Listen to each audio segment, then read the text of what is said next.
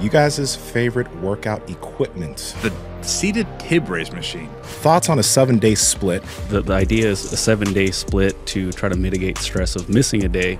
Just don't go with the old school mentality of like Monday's chest day. The next day is chest day, not Monday. So What's some essential items always in your gym bag? Your gym bag is like the, what's that, the Harry Potter, the Hermione thing? It's like an endless bag of fucking, I know what you're talking about. I don't know how you fit it all in there, but whatever. Thoughts on training without a specific goal? Do you know the quote from Big Roy after he benched 900 pounds at super training? He said, "I have no goals." I was like, that's the greatest thing I've ever heard in my life. How do you structure your training and recovery days? For me, I don't really structure anything. I don't feel pressure that I have to work out. Well, that's what the English people do. They pronounce things with lots of. But then they stick an R on shit Enunciations. that doesn't have an R at the end. yeah, Utah, Nsima. Alaska. No, they will put an R after no. Maybe that's the way you get out of not being able to pronounce things. Like I can't say last name. Like Nsima. Nsima. You just go That ahead. sounds so like hillbilly. We should get this thing rolling. Yeah, I'm recording, so you guys want to go live? It's like Yeah, 10% All right, wrong. just making sure. All right, let's Go do live. this. We're going live, and there's no timer. I wish there was. Why is Graham here? You guys trying to pull a fast one on me? And he's got notes. Uh-oh. Read from page 43. Wait up. You said, I can do page 4. Dutch cat. what'd you call Johnny Sins over here? First off, Sins. don't use my stage name in public. I don't know. Well, Common name? before we started, you were saying like how you have humongous testicles. Okay, I do have large testicles.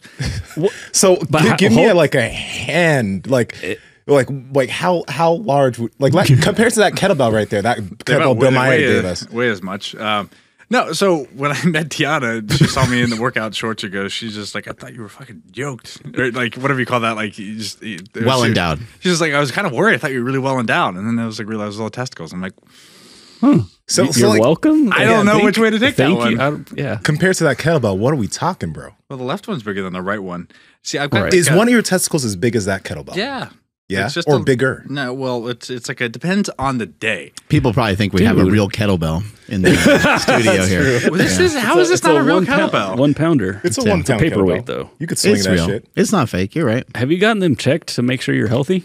I asked Mark when he went down to talk to the penis person, and he didn't ask my question, which was I have what would be considered a vesicule, which is like there's one of the veins that or arteries or whatever which way it flows brings blood to the left testicle is like either blocked or swollen, so it just like you have like a lot of extra blood vessels in there too, so that adds to the equation too. Whoa. But it depends on the day. Sometimes if like it just goes up and down. The hot or the cold? Yeah, the hot it goes. Anything happen when you use your cold plunge? So the funny thing, I sleep in the nude, and so As do we the all. only thing Tiana sees in the morning is I get out of the cold plunge, and she's like, I think 90% of her experience is like, you got a tiny penis. I'm like, it's shrinkage. It happens to all of us.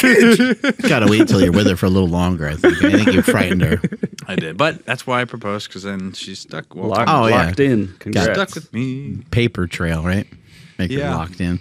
Yeah. How'd you get on the podcast today? What happened? I walked in the room. This is the thing you guys don't realize. It's like I know where the room is. Sometimes I just walk in here and no one's told me to leave yet. No. It's been great. And then boom, you're here. Yeah. Good job. Hey, Graham, some guy named Patrick Grobe said, I love the Barefoot Sprinter. He's the reason I have an 8 sleep. Thanks for recommendation, man. Absolute game changer. Well, he didn't use my referral code because You didn't get that fucking you didn't get that money, did you? I think I think, but that's awesome because so speaking of that, I've been looking at the app, whatever like 8 it has- sleep app, yeah. yeah. It's been great. I just started looking the last few days. I'm like, this is really good because I felt really good on Monday, and then I happened to look at the app. I'm like, oh, no wonder. You're making some progress over there? Well, like I noticed, like if I sleep well, the numbers, the HRV, and like what are the heart rate's lower and HRV's higher and stuff. And I was like, wow, this is actually really accurate. And I was like, this is cool. I guess I don't want to get in the trap of, oh, my thing says I'm low, but it's generally pretty accurate. So I'm a big fan of the 8 sleep. And Nsima told me to turn the temperature down. I've been doing this thing tonight called Luften. It's like an Austrian thing. It's like where you fart underneath the sheets and then you cover it over That's a Dutch thing. Oh, okay. What the fuck's Luften?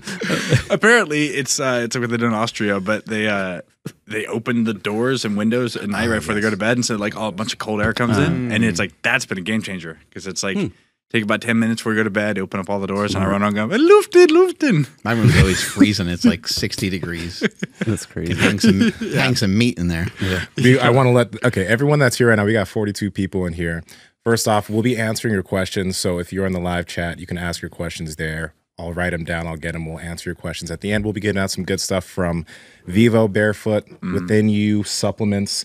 We got something called the Hunkering Stool, which we'll show you guys, but we'll give away 2 of those. Ooh. Yo, we got a bunch super of good chat. Stuff. Oh, we got a super chat. We got a super chat. And if you do give a super chat, we'll answer those faster than we answer everything else. So we'll get to you, Gunpowder Tea Guy. And then real quick, Graham, if you could just pull the microphone a little bit closer to you, yeah, you can pull the whole base.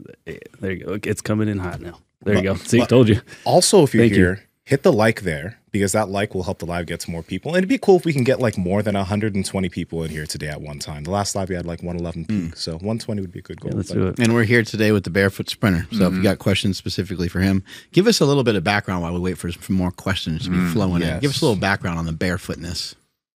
Well, I don't have a foot fetish, but I'm interested in feet. So that's a start. You were in a lot of pain at some point, right? Yeah, so I've been a coach for 10-ish years, and that was kind of like a cover story for trying to work on my own body in a sense. And so I had a lot of injuries, ankle sprain, patellar tendonitis, disc issues in my back, shoulder dislocations, and kind of, it was one of those things where I was never endowed with much athleticism.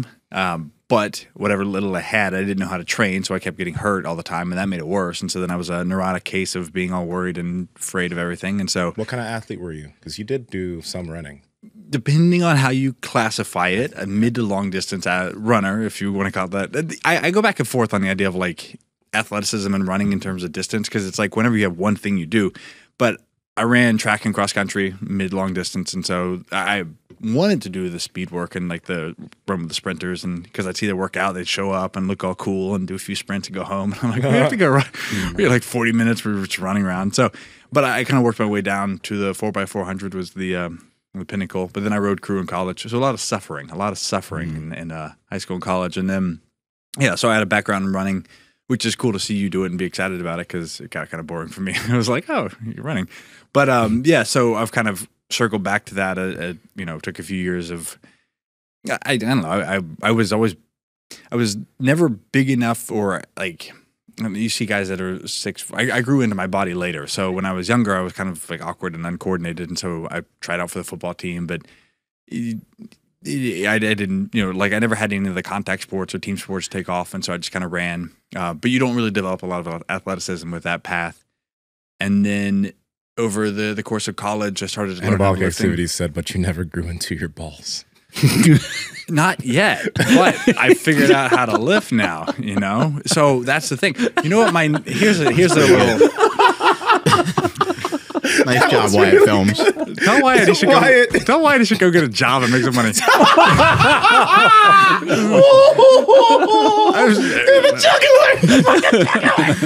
But I will say, my nickname in high school was Twin Peaks because my nipples were big for my body. So they could always see my nipples. Great, you got big nipples too. Yeah, so like I would get. Story keeps getting better. There were people, and they would just love to give me a titty twister. They would walk by. Titty twister. Yeah, and the worst is, it gets cold, and you're running, and they're like, "Oh, Twin Peaks," and then they just run by like a little titty twister. There was a guy who was a year older than me. His name was Sam. He just would torture me, just constant. Did you get shamed for having a huge package? There were guys that at the time they were like, "Look, you're hung like a horse," and I'm like, "It's all testicles." I didn't know. At the Telling time, all the girls, trying to make it sound like it's gross, and they're like, "This sounds intriguing." Well, at the time, I was watching porn, and so I was like, "Well, I'm not very average, It's like, and then it was like you grow up, you're like, "Oh, okay." Okay, before this goes too much, we got a lot of questions rolling. We should get to some of these. But somebody said, let me look real quick. Someone said that they'd use your Ready to Run program to totally get back to soccer. Oh, nice. Oh yeah. So Amanda Sereno did Graham's Ready to Run program, helped me get back into playing soccer full time. Would highly recommend it 100%. Oh. Thank you, Amanda. Or thank you. I got to ask you one more question. Make it quick. because we got a lot of people. Yeah. But You know, that's a hard thing for this man to do. I know. You said it was a cover story. Do you mean that it was a cover story so you could help other people, so you could distract yourself away from working on what you really need to work on, which was yourself? You know, I think I would learn by teaching other people stuff. And in some capacity, it was like affording my ability to wear stretchy pants and be in the gym. So it's like, you know, I think a lot of times in life, you don't really know exactly what you're working towards, but you're kind of backing into things. And so I'm like, I knew I want to be here and I knew I want to work on this stuff, but like, I kind of don't know it. So like, we kind of avoidantly pay attention to other people and then like try to fix other people's problems as a way of fixing ourselves. So I think that's very accurate. Got it. All right, first question from Gunpowder T, please. Let me write your name down. Y'all's, this was the super chat for $2. Thank you, homie. You guys' favorite workout equipment. What would you guys say? What's your favorite workout equipment? You know, I'll say recently, the seated tib raise machine. I have that is a surprise because we had a Brian Power 3 Plus come out that I was a 3-in-1 body, and he goes, you know, like I couldn't put my toes up, and I was like, okay.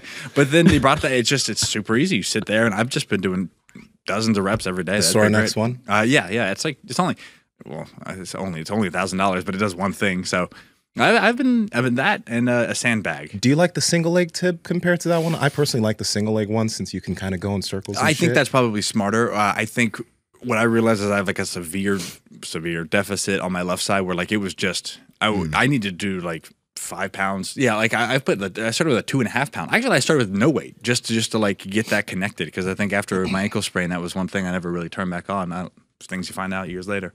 And if you guys don't have $1,000, Home Gym Guys has multiple single leg tib bars where you can like put some weight on it and you can do it with a single leg. So, have you guys seen this one? Hopefully it loads up quick. Come on. Oh, fuck your pop-ups. we got another super chat. But this one's dope. So it's basically the same thing, but it's just like a one-sided one. I again don't know quality wise, but it's pretty cool because you can put one leg at a time. So pretty awesome, way more affordable. But well, if you wait 6 more months, Mark Bell's slingshot will have it done. Hopefully. Oh shit! Really? Y'all are making a tip? No, I'm just kidding. Okay. He was like, "No, shut up." Mark, what's your favorite piece of equipment? I love a lot of equipment. I think equipment is amazing because reduces the amount of like time you got to warm up and stuff like that. But I don't know. I'm pretty simple. I like leg extensions, leg curls, hack squats. You've been doing the ball, like back machine. Give you like a firm medicine ball. You've been really messing with that. Yeah, a million things. Yeah, I love a good like variety.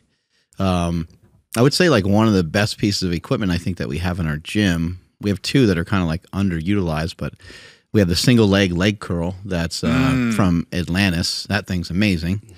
But that's like super specific, you know what I mean? I cramped up like nothing else last week. I had to like get off and walk it out. I'm just like 10. It hits you in a weird way. And then we also have that Sorinex like back attack thing, which is amazing, but sometimes just annoying to like set up and stuff like that.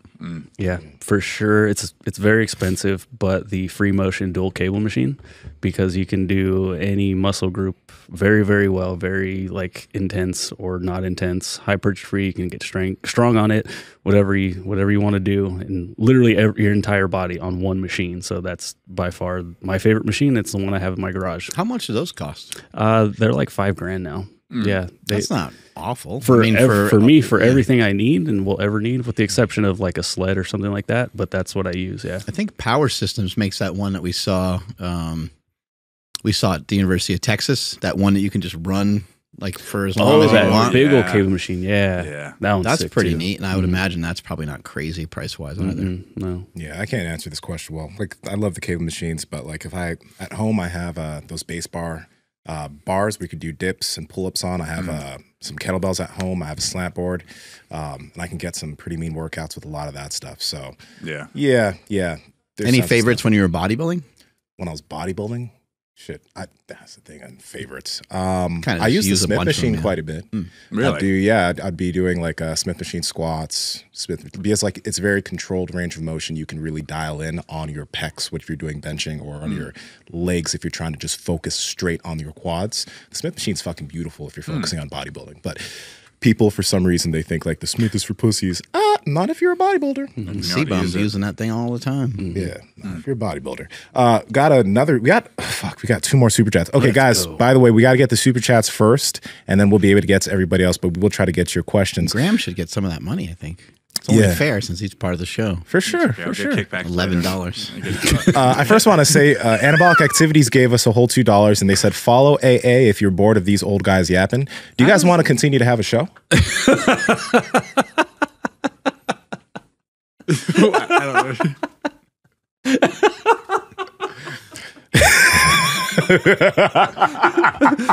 I'll fuck with you. Sorry, I'll fuck with sorry, you. Dad.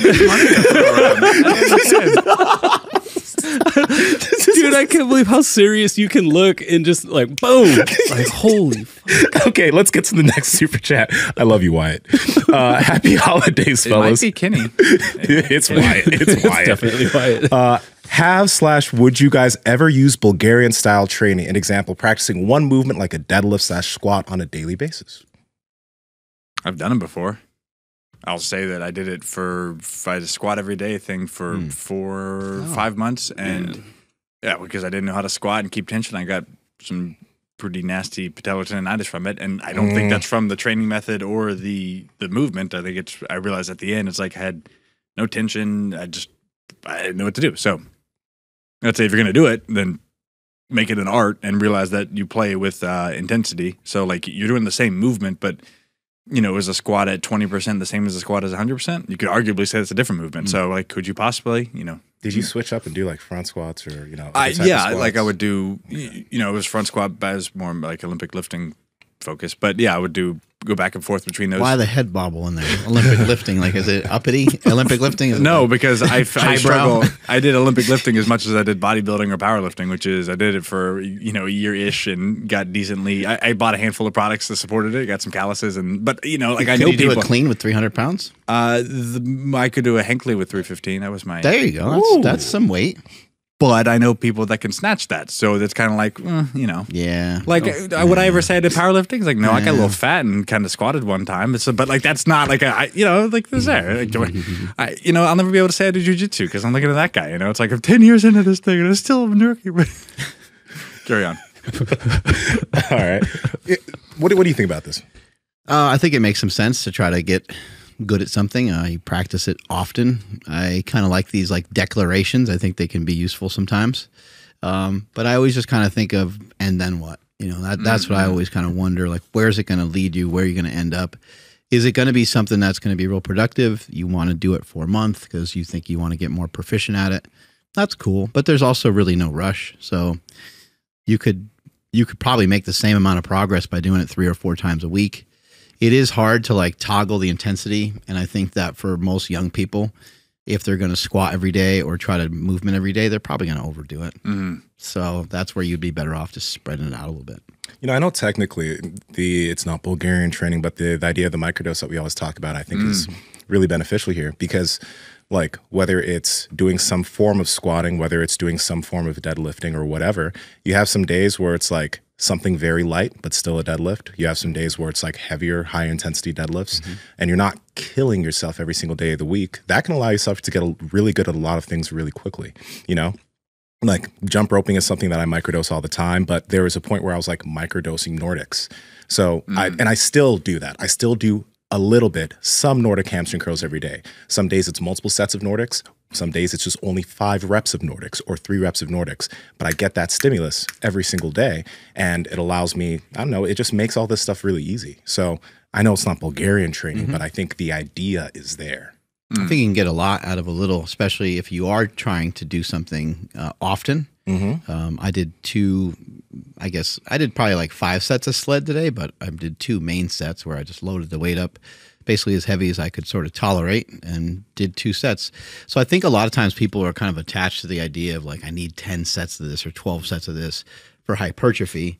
And I need 6 or 8 sets of it for strength. And if I don't get anywhere near either one of those, then it's a workout that's worthless. And that's not true. All right. Pat Project family, we love beef on this podcast. We talk about it a lot. All right. We love our meat. But sometimes eating the same meat all the time can get a little bit boring. That's why we partnered with Good Life Proteins, which also has certified Piedmontese on their website. But sometimes you might just want to eat some chicken or fish or duck. Duck. Who eats duck? But you can eat duck. That's why if you go to goodlifeproteins.com, you can select their Build-A-Box options and input all the proteins you want. Then you'll select subscribe and save to save money on all of your meat. If you enter code PowerProject at checkout, you can save up to 25% on your subscription. That means you're going to be saving 25% on all of that different meat that's going to be heading to your door. Once again, head to goodlifeproteins.com. You can enter code PowerProject and save up to 25%. Links are in the description box below, as well as the podcast show notes. Another super chat from Drew Erickhart. Also, guys, 60 people here. Click the thumbs up button on the YouTube, please, if you can. Just click that real quick, and we'll keep getting to your questions. But Drew Erickhart, thoughts on a 7-day split? Upper, lower, upper, full, where if a day or two is missed, there's no stress due to the other days filling in. Sounds good to me. Like, I don't see any problems there. What do you guys think? I'm not big into scheduling much. I just kind of go. What about you? You plan some stuff out pretty good. Yeah, because that's kind of like saying, what do you think about, driving 12 miles a day? It's like, well, where are you going? It's kind of like that's asking like the process. It's like, yeah, process is part of it.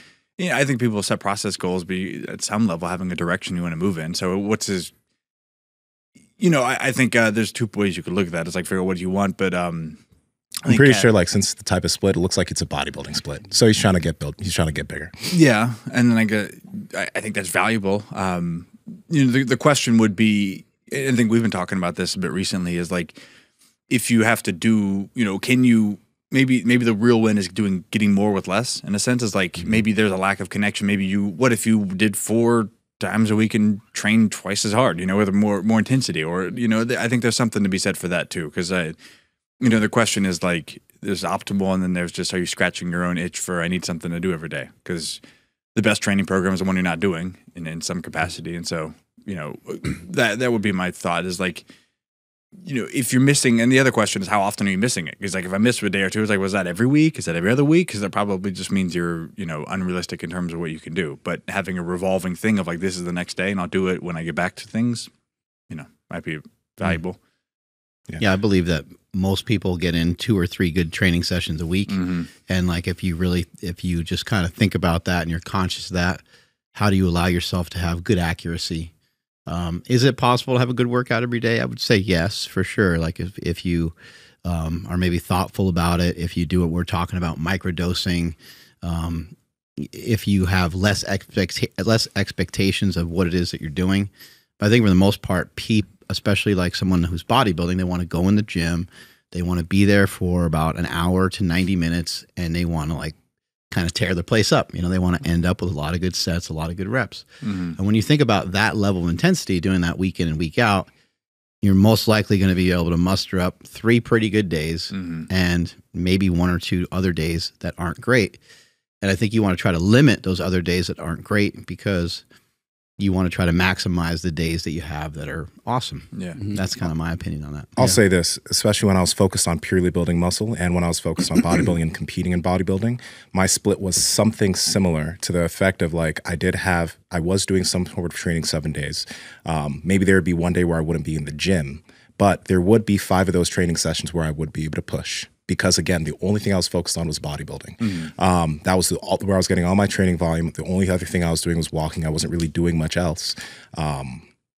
And if that's your goal, you can do that every day, because like the other days in the gym, if you choose to go and it's like an easier training session, that blood flow that you're getting to those muscle groups is going to help absolutely with your recovery, somewhat more than just sitting down at home and doing nothing. Although that is good to do too sometimes. I'm not saying you're lazy if you sit out at home, but this is where, again, it's like, if your focus is building as much muscle as possible in a specific period of time, and you're not doing much else that's taking away from that, you can spend a good amount you can have a 7-day training split where a few days are easier, but those easier blood flow type of pump sessions are going to help you recover for your harder sessions during the week. Well, Klokov said this, Dmitry Klokov is talking about bar hunger. It's like you want to take a day or two off because like it lets you get excited to get back in there. I think That's huge. there's something about that too. Like if I have a day off, even if you don't want to, you come back, you're just excited to do it again. I think there's something to be said for that. Yeah, I'll just kind of add to this a little bit too. Is it also depends on how long we're talking about doing something for. So if you're doing it for a few months, then that's probably going to work out just fine. But if you're trying to maintain working out,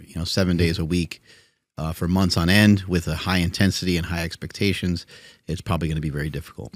Yeah, and I was just quickly want to say, like, if it's the idea is a 7-day split to try to mitigate stress of missing a day, just don't go with the old school mentality of like Monday's chest day.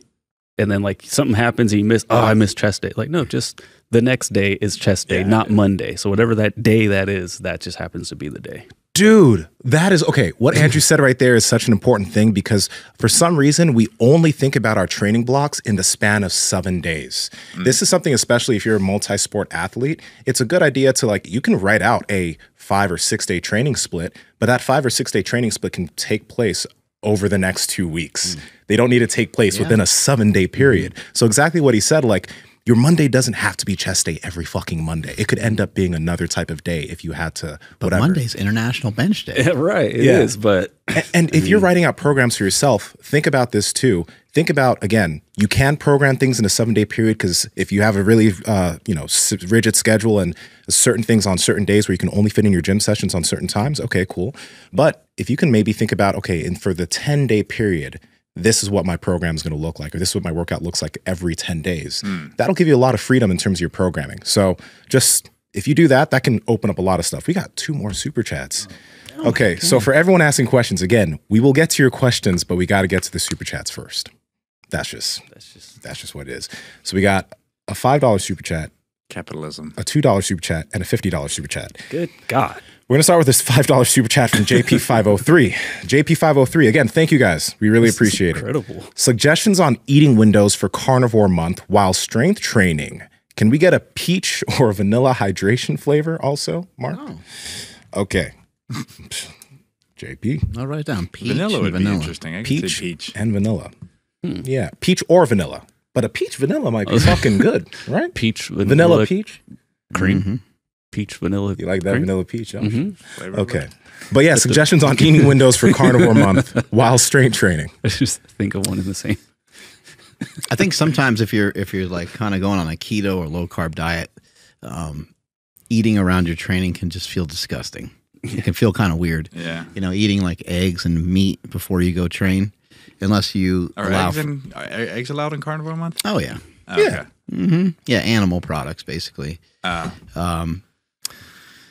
I would say I don't think it matters that much. The timing of things. I guess I can just share what I do. Like normally, a lot of times before or after a workout, I will have a steak shake. That's what I usually do. And sometimes before a run, I'll have a steak shake with some coffee. I'll throw some creatine in there, and I just call it the super smelly shake. I make that most mornings, and I just throw some ice in there, so it's an iced coffee.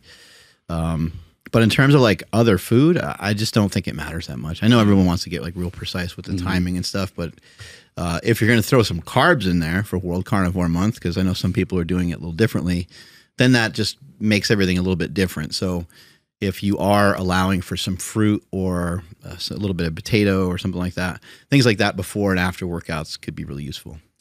By the way, do you think, because again, I eat fruit all the time, but do you think for people that are doing World Carnivore Month, it is called World Carnivore Month, can they just allow themselves to eat some fruit, or should they try to stick to the carnivore of Carnivore Month? I think you just end up with some different people that have different mentalities. Some people really need that. People really need that, I'm showing up at jiu-jitsu at 6 a.m. every day kind of attitude. Yeah. Even though that might not be the most productive thing, some people just sometimes they need that. And same with diet. Sometimes people need to adhere to something real strict. I would say that do it whatever way you can and try to do it to the best of your ability. So again, I think accuracy is critical. So if you're going to try to do something for 31 days, how about you be like pretty compliant with it? Like rather than trying carnivore and then by January 13th, you're like off of it completely. And now you're starting to gain weight because you just went off the rails. Why not sprinkle in a little bit of fruit, a little bit of vegetable, a little bit of rice, a little bit of potato, but mainly for most of your meals, the thing that you're eating the most of is meat and eggs. Yeah, it'd be like me, 80% straight. You know, there you go. Yeah, keep it simple. Let's go into that. No, I'm joking. But you mainly eat meat, right? Like, yeah, I would. My thought on that is that I think you kind of, I wouldn't do. Do you care more about the result from your diet or the result of your training? And like, I'm not going to sacrifice my training and like what I'm doing from that perspective just to have some like arbitrary, thing. Say I did that. Like, if you're trying to lose weight, maybe there's something, or maybe change whatever. Like that's there, but it's kind of like figure out what you want. I think that's hard. He's got two priorities at once, and I think by default that kind of can't have two top priorities. I think most people shouldn't even bother to like do World Carnivore Month like 100%. Yeah, and if you're in a situation where you think that's going to be like a reset to lose weight, then like don't put the pressure on other things because like that's obviously going to be a stressful, physical and psychological thing for you to just make that commitment in your life. So just walk. Yeah. So if you feel like eating a fruit on World Carnivore Month, don't trip. Eat a fucking fruit. Yeah. So all right, 2 more super chats and then we're into the other questions. From Alex Hicks, what's some essential items always in your gym bag? I'll start with this one because your gym bag is like the what's that the Harry Potter the Hermione thing? It's like an endless bag of fucking I know what you're talking about. I don't know how you fit it all in there, but whatever. I think used to that. Well, I would say like I'm spoiled because we get to work out here, but like the shake strap attachments. They're just the biggest no-brainer of like anything you put in a gym bag because they have the handle and like the tricep one and the single one. It's like you put that in there, you could take any gym and then turn it into like a very different dynamic experience. I just think that's one of those that like everybody should have. I'm happy you said that because if I have to go to another gym and there's no shake strap, I'm disappointed. But they're they fold up. They're like you can roll them. It's It's crazy. Like, why would you not have that? Yeah, that's true. What else? I think mainly like what I usually pack is just like protein. Like I usually have like either jerky or I have shake strap. Well, because like I own a gym, so all the gym equipment is like everywhere, So the only thing I need to like pack in my bag here and there is like I'll fill this up, make sure the cup is dry, don't be a rookie, and have the cup all wet, and then dump stiff stuff on top of it because then it gets all stuck to the bottom. Yeah. So I usually just have like a scoop or two of protein with me and steak shake. Everything you need, nothing you don't. And I'll also have some like carnivore crisps. That's pretty much it. One thing I think would be actually a good idea for you guys to grab would be ATG buddies, or you could grab another one on. There's other stuff on Amazon, but Andrew, if you type in ATG buddies so they can see what it is, it's like literally portable door stops that you can put underneath your feet at any width, and this will make it kind of if you like are trying to get into a deeper squat and you don't want to carry around a slant board with you, even though they're portable slant boards, they're typically heavy. Those ATG buddies underneath your heels are nice. They can also make regressing certain movements like a split squat or any movements where you just need to, you lack ankle dorsiflexion and you need a little bit extra. Those are dope. That's why I don't really use Olympic lifting shoes for much of anything. They're solid. Those are good. Maybe a band or something. Yeah, I would say a floss band, and it's like Jill Miller's yoga tune-up balls. Like, those yoga. Those are valuable to have. But I think like in terms of a very small backpack, things you could throw in there, RMT rope, some type of rope that you can just ease into movement, like a handful of things that let's just say you're only going to be able to hack a gym space so much, and like whatever, but you can bring a few things that kind of let you onboard and offboard quickly. So just a ball and the floss band if you want to do some mobility stuff, a rope if you want to just get some light movement that's not going to cause too much difficulty, a shake strap handle if you want to transform all the cables, the ATG buddies if you want to adjust them positional leverages. I currently have an iron neck in my gym bag at all times, but that's going a little bit totally extra. Normal. That's a little bit extra. I also carry around aminos too, like the ones Ian was talking about, Ian Danny. Damn. Can you pull those bitches up, please? I have some essential amino acids. I just a meathead. I'm like, I should just take this. So I just I don't know. Just bring shit with me. No, but I'm happy you told me about those. The essential aminos from Ian Danny. Also, when he was here, I bought the Neuron. But you tried those, it yes, I have. Actually, what's funny is I didn't realize I already had an orange flavor at home. I must have bought it a long time ago when you mentioned it to me once, but I never used it. But I also had a grape. I bought a grape flavor. No comment about that. It is very good though. Okay, The green apple's even good. I was skeptical. I was like, green apple? I'm like, I don't know about this. You were saying, you were saying his stuff tastes weird, and maybe some of his stuff does, but the near off tastes weird. The near off tastes dusty, but it's good. Yeah, and I think the Neuroff is one that helps with sleep, right? One that helps with sleep. That one stinks too. Oh, that sucks. Yeah. The way I look at this shit is that even though it tastes He bad, uses it does. like good dosages, and he makes stuff that works. Yeah. So. Yeah, so if you're on the live, you have no idea what we're talking about. The episode hasn't come out yet, but that'll be out soon. As far as gym bags, the main thing that I like kind of have to have is just the slingshot knee sleeves, just because. For whatever reason, like if I'm doing lunges or if I'm doing any kind of squats or whatever it may be, like throwing on some knee sleeves is going to be the thing that for sure gets me through it. If I have an elbow thing or a wrist thing, I can just go lighter. But like with lunges, you can't go lighter, you know? So it's like that's the one thing that's going to potentially prevent me from doing a workout. Then I'll throw those on and I'll just feel way better. They're also in my jiu-jitsu gym bag. Do you keep wipes in your bag? yeah, Someone reminded me. You know Alex what? Hicks said dude wipes are in my bag, but I also keep wipes everywhere I go, including my jiu-jitsu bag. My backpack, my jiu-jitsu bag. You don't keep wipes with I've you? never even thought about this. What? Dude, it's such a it's good idea, great. right? You're going to keep it. For Dude, what? with that- I don't so use it. wipe your... You keep your butthole really clean. Pause. You don't use wet wipes when you take a shit? I have a bidet now. Okay, you go. so you're part of the wealthy. But when you're It cost $40. It was like $45. I remember Tiana ordered it. I'm like, this thing's got. I remember I went to your bathroom at one of your million houses, and I walked in and like the toilet seat sprung up, and I was like, what the fuck? How does it know I'm in here? And I was like, hello, Mark. I'm not Mark, but I can be if you want. Then it starts giving you a little massage, huh? And then it sat down like, you're not Mark. it's like, not get out hairy of here. enough. Yeah, It's but when not you're away, from your bidet, you don't use wipes though. Yeah. You're just good at not shitting at other places. I don't. Well, he might just be one of those clean wipers. That's true. Are you like when you He wipe, said is he's- there barely anything? Yeah, you eat a lot of meat and stuff, so it's probably pretty good. I've never He's thought stumbling. about this. He's stumbling hard, I guess meaning because that- I've never thought about it. That means I don't know. I've never wiped Hey, another person's let's butt. just put it this way. You'll be shocked. Yeah. You'll Okay. be shocked when he uses the wet wipes at how much debris is back there. Yeah, debris is a good Speaking of- word for it. Holy shit, that's an amazing word for it.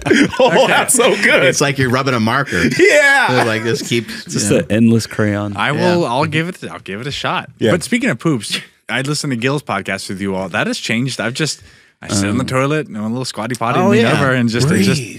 I'm thinking of it every hard time part- I take a shit. He didn't think about this. It's not Like fun to leaning breathe forward. while you're taking a shit though, because like, Oh, okay. yeah. Wait, you don't breathe when you take a shit usually? No, I'm saying that the odor of the is not nasal breathing is not the most fun when you're like, ooh, I shouldn't have had eaten last night, whatever. All right, guys, if you don't know what we're talking about, we did a podcast with Gil Headley and Listen to it. Listen to it. It's very good. But It's important. if you're pushing your poop out, you're going to be in for some bad shit in a few years. So listen to that. Literally. Yeah. Ooh, yeah.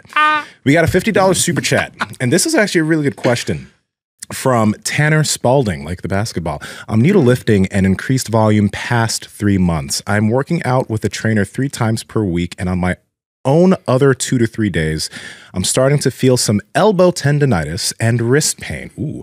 Should I back off, or what can be done to avoid making it worse? All right. Go for it. I'm assuming it's on one thing. Like, I don't think you need to back off. You just have to add in certain things. So the way I kind of address this is that there's you call muscle-centric training, which contracts and pulls you in. And assuming you're using the right muscles, let's say you're using your pecs well, then your elbow and wrist can rotate effectively with the shoulder. But one thing I think people don't necessarily include a lot of is you could, it lumps into the soft tissue world, but let's just say like stretching things out, like hanging things that would pull you open, and that's going to get the connective tissue. So your muscles exist like the sausage, but then there's the sausage casing. And so if you do a lot of training, specifically repeated movements, and just say you're a basketball, you're kind of on the same side, same direction, same rotation. When you're in the gym thinking stretching and opening, so you're both getting the contraction of the muscle and then also the stretch and the lengthening. And if you were really stiff or having any issues, then Mark would talk about the soft tissue stuff. But like that lumps into the same like kind of needing and working on the soft tissue around it. But you don't have to stop what you're doing. You just have to realize that you're deficient in one vitamin, so to speak. Just now add that in. Gotcha. I think a good way to look at some of this sometimes is like, what is it that you're doing? You know, are you bench pressing every week and then your elbow hurts? Because if you are, the simple solution is to not bench. Slingshot. Well, yeah, buy a slingshot, get some elbow sleeves. Like there's some things that you can do that might help you manage it better. But just don't bench press. And don't bench press doesn't mean to take off. You don't have to like not go to the gym, because the second that you go back to bench pressing, your elbow is probably still going to hurt. Mm-hmm. But missing a couple sessions, which I know it feels devastating to do, but if you train your upper body like twice a week, if you can pull back for maybe like a month, sounds like forever. Again, I'm asking you to pull back, not to not go to the gym and not do the exercise. You're going to want to look into some myofascial release. Mm-hmm. You're going to want to look into some voodoo floss. When it comes to the elbow, especially, it seems like voodoo floss works amazing for that particular joint.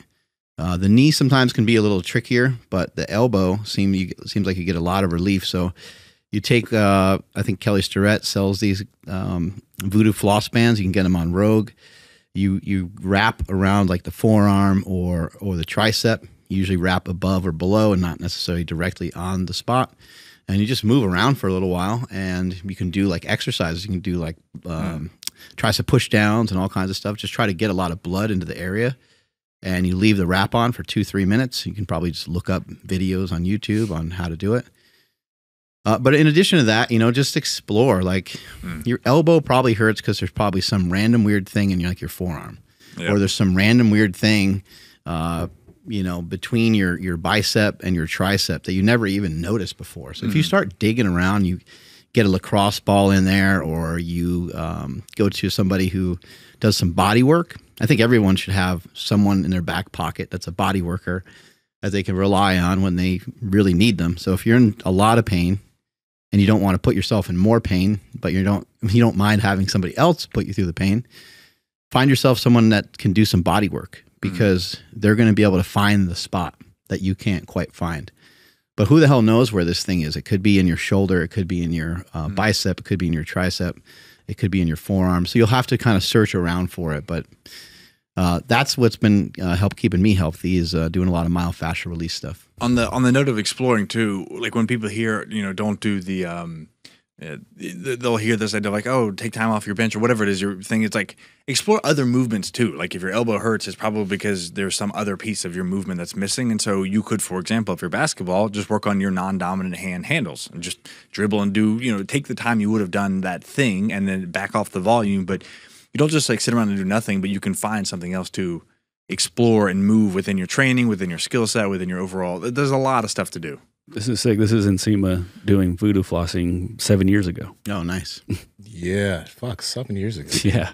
It's like, yeah, and on a more serious note, I mean, Graham did mention like a slingshot. A slingshot will get rid of the pain right away.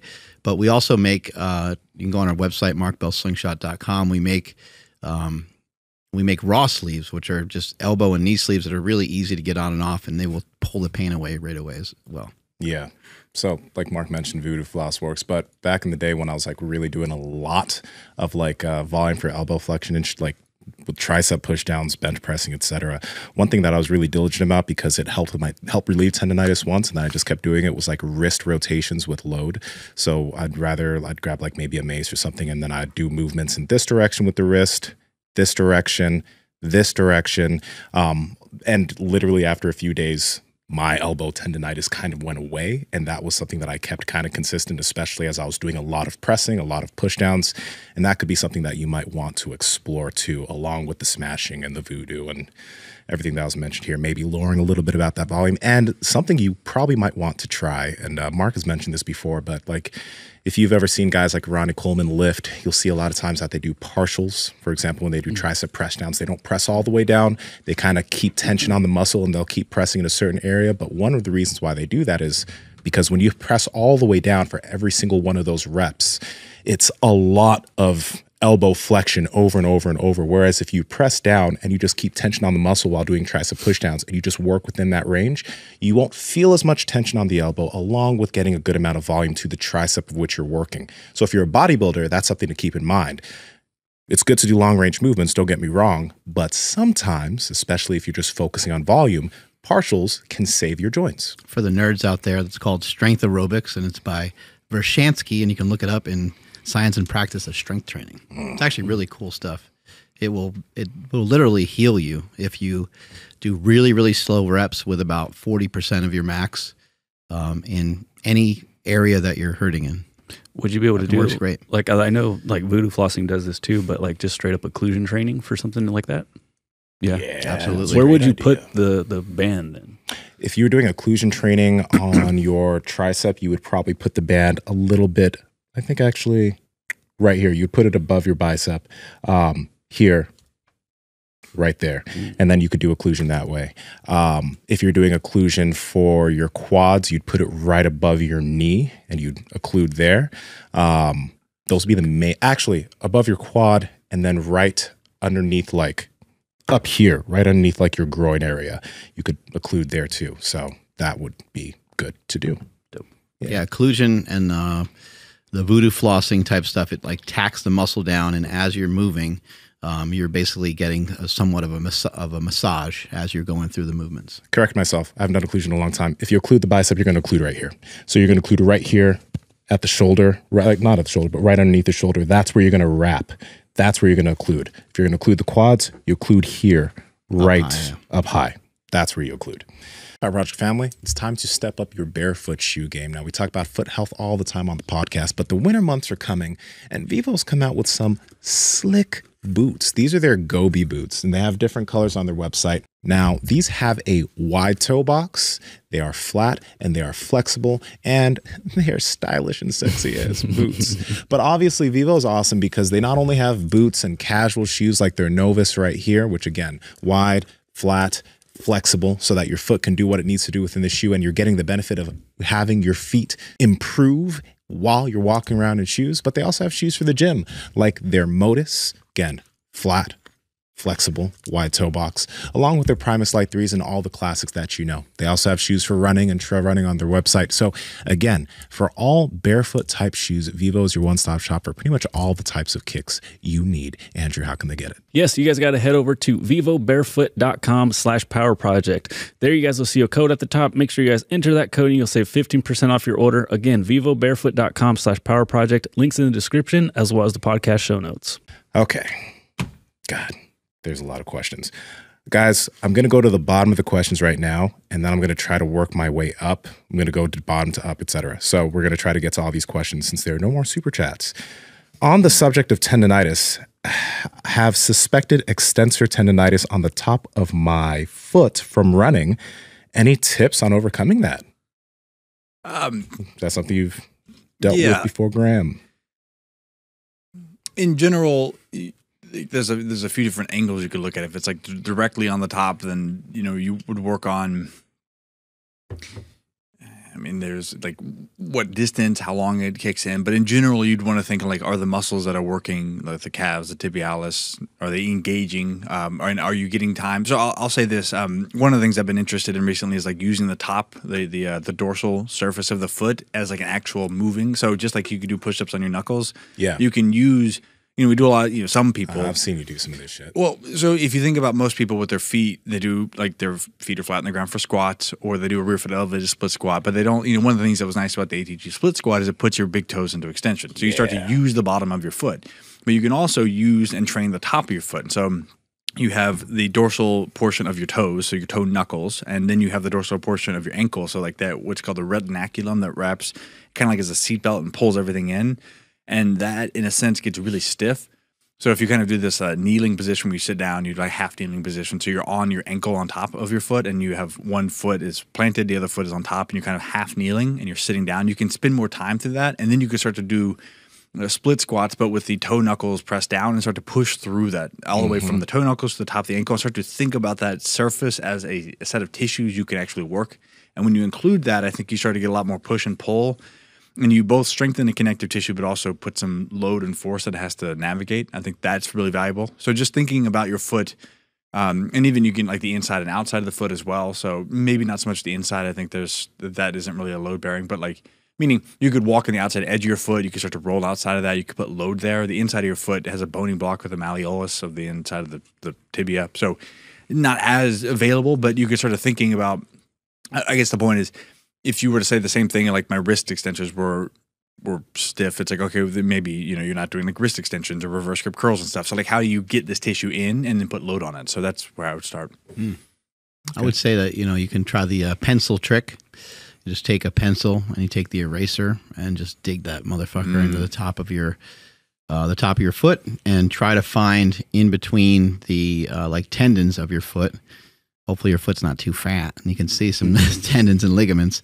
Go between that and press down with the eraser part of the pencil and just dig in there and just give it a little shake back and forth. Maybe try like a minute and try to clear out stuff. And I would even do it on the foot that feels okay. And a lot of times when you go to the foot that feels okay, you find out it's not okay, that there's like a bunch of shit in there too, because the movement pattern you have on one side is probably the movement pattern you have slightly on the other side. So I'd say give that a go. And also remember that everything usually comes from somewhere else. So there's the actual area itself, and then there's like all the shit surrounding it. So check out those tibs. Check out the sides of your shins. What are those? Peroneals. Or Peroneals. They actually switched it to the fibularis tendons because the peroneal was too close to the perineum. That's one of my favorite Instagram DMs. People go, I have peroneal tendonitis. I'm like, I bet you do.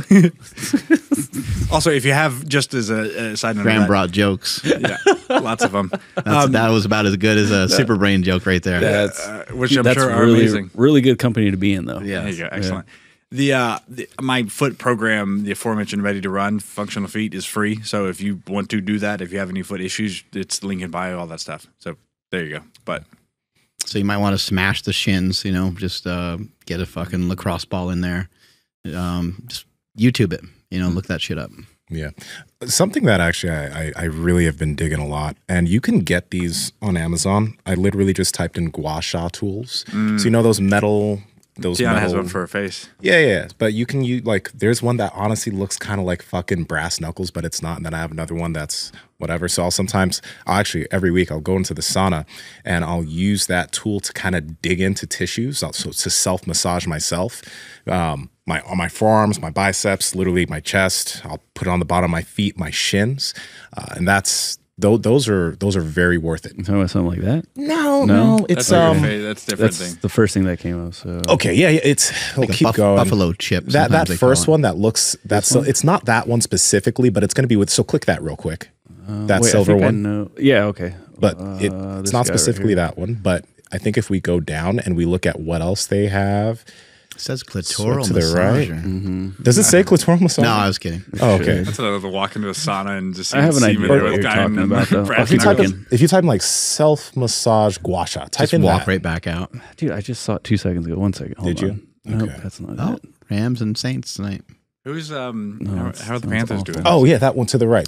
I think they're This doing guy well. here? Yeah, that's a good one. But I purchased mine and it came in a pack with multiple. So I have one like that, but another one that's like on my fist.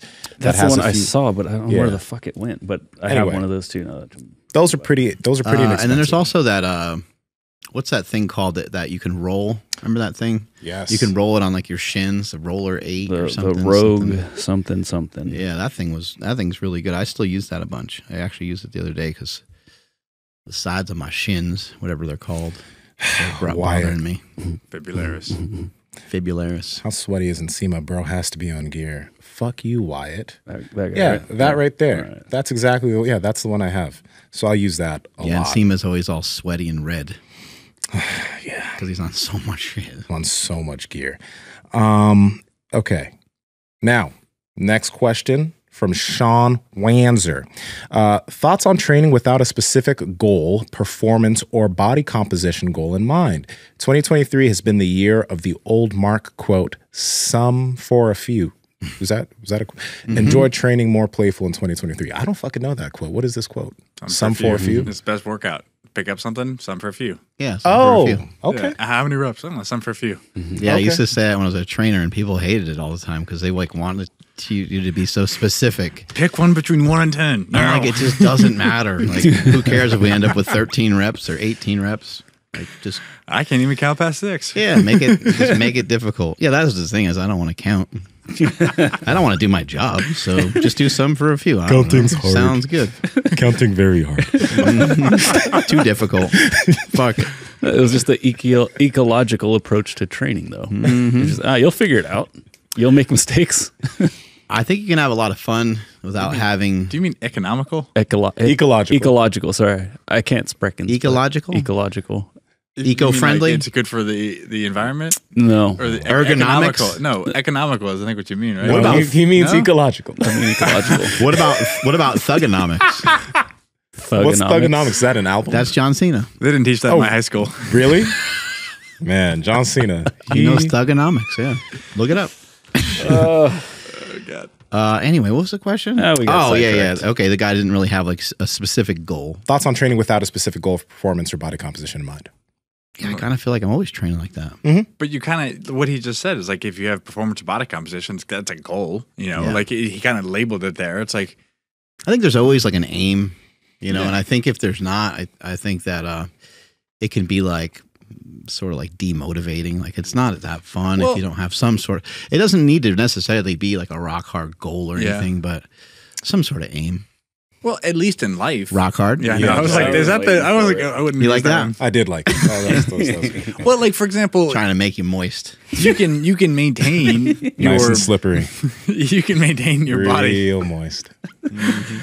but do you have a goal in life? Like, is there maybe there's something in life that like sometimes the physical doesn't have to be your primary objective, but like, do you I don't know want to make more money? Do you or just- know the quote from Big Roy after he benched 900 pounds at super training? I'm about to. He said, I have no goals. Really? I was Wow. like, what now? What are you going to do now? He's like, I have no goals. I was like, that's the fucking greatest thing I've ever heard in my life. It's awesome. Total equanimity. Yeah. He got like relieved of the tension by benching that 900 pounds. Damn, that's a lot of weight. Were you about to say something? No, go ahead. I kind of think, because I like this, because it would be good to just, build a habit of doing stuff outside of your general workout. It could be when you're on walks, just randomly jumping here and there. Again, doing just seriously, just like, because like most people, they're not jumping in the gym. They're not jumping when they're playing a sport. So why don't you just jump around when you're on a walk? I'll sometimes jump and touch tree branches. But the thing is like, if you can just do certain things outside of your workout each day and build that into a habit, it really does add up. And along with that, I think that you don't necessarily, it's a good idea to maybe look for certain things that you're potentially a little bit weak at. So for example, if you're not someone who does a lot of body weight training, you go and do pull-ups and you can only do like 3 or 4 pull-ups. Okay, maybe work on some pull-ups because body weight strength is a good thing. And when that becomes a strength, you can find something else that is somewhat of a weakness. Maybe you don't train your neck much. Maybe you don't do many things for your feet and your feet are really weak. That's most people, right? You can add these things into your training and it's not like a big goal, but that little improvement, if you improve the function of your feet, if you improve the function of your neck, if you actually have the ability to jump, those things have very long-term dividends. So I don't think like your training has to have some big goal of like building a crazy amount of muscle or whatever, but having small goals for certain weaknesses that you currently have, those can be huge in the long run. I love that because there's so many different things to work on. I kind of stink at lunges, so I'm like, well, I never do anything about it, so of course I stink at them. I don't ever practice it. So I was just like, you know what, I'm just gonna start doing lunges like pretty much anytime I'm at the gym. I don't have like a prescription for it. I'm not like, oh, it's got to do 100 reps or 75 reps or anything like that. It's just I don't do them currently hardly at all, and now I'm introducing them, and I want to be able to do them a couple times a week. Just want to have a little bit better proficiency at it. So I see Nsima's idea of like, get better at some of these things that you suck at. That's probably always in the background of everything anyway. And then I would also say that think about if you were talking to a friend and they wanted to get better at something. They wanted better finances. They wanted to do better in school. They wanted just to do better at anything. One of the key components to getting better at anything, I think, is some sort of organization. And different people have different ways of organizing things. Sometimes people can compartmentalize it just in their head, but you know, humans react pretty good to the similar stimulus, no matter who you are. You might not really love a schedule, and you might not really love planning stuff, and you might not love being meticulous or organized, but they're all things that fucking work. So what I would say is write it down. Like, just, even though you're saying you don't really have much of a goal, I like the fact that you asked a question and you did mention like body composition, like start to play through it a little bit. Like even just write it down, say, I have no goals. And then ask yourself if that's true. Do you have no goals in all the exercises in the gym? Do you have no goals in terms of body comp, in terms of how you look, in terms of how high you can jump, in terms of mobility? Maybe you feel like you've reached a lot of good places already. And that's where you could maybe write down that maybe you want to be faster.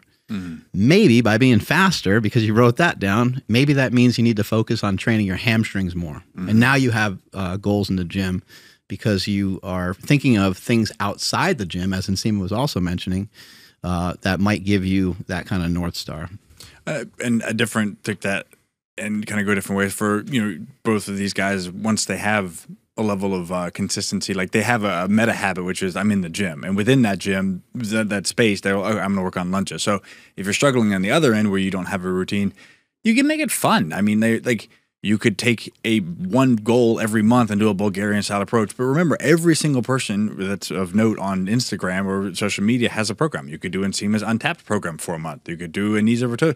Just like try a different sampler every single month for a year and see what you like and what you were inspired by. Because, you know, you want to learn how to run, do a running program for a month. You don't have to commit. But I think people don't, I don't know, for whatever reason, it's like, if we're bored. Okay, well, let's go to a restaurant. That's a fun way to spice up you're already eating. So why not go and get someone else's curated experience of food?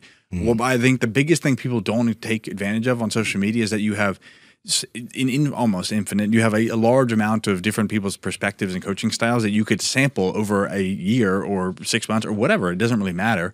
And you can have someone curate a process, and you could try on different shoes every single month. And it's just a little bit of money. It's like, it's crazy. I just don't think people take advantage of that because they get like, I have to have this thing. It's like, if you don't have a thing, then sample a bunch of stuff. If you don't know what food you like, then go try a bunch of restaurants. I think goals will find you too. So like we were in the gym not too long ago, and we just happened to be in the gym at the same time. We started talking, and I was like, oh, this is the way you flex this. We weren't specifically like working out, but now that's something that you're working on, right? Like you're working on a little bit better mind-muscle connection. And I'm sure, Andrew, you can comment on this. Probably happens every time you're at jiu-jitsu. Part of the reason why you don't want to miss ever is because, like, not only did you miss a training session you could have got better at, you missed a discussion where somebody's like, oh, did you ever try to do this to get out of that? And it just turns into this, like, holy fuck, I didn't even know that there's a whole other side of, like, it just blows your mind. You can't stop thinking about it. Yeah, especially when like you get something done to you. And you're like, where did you learn that? It's like, oh, dude, that was on Friday when you missed. Like, but what I was gonna say is like, what an amazing like spot to be in though, right? Because there's people that are struggling to just get to the motivation to get to the gym.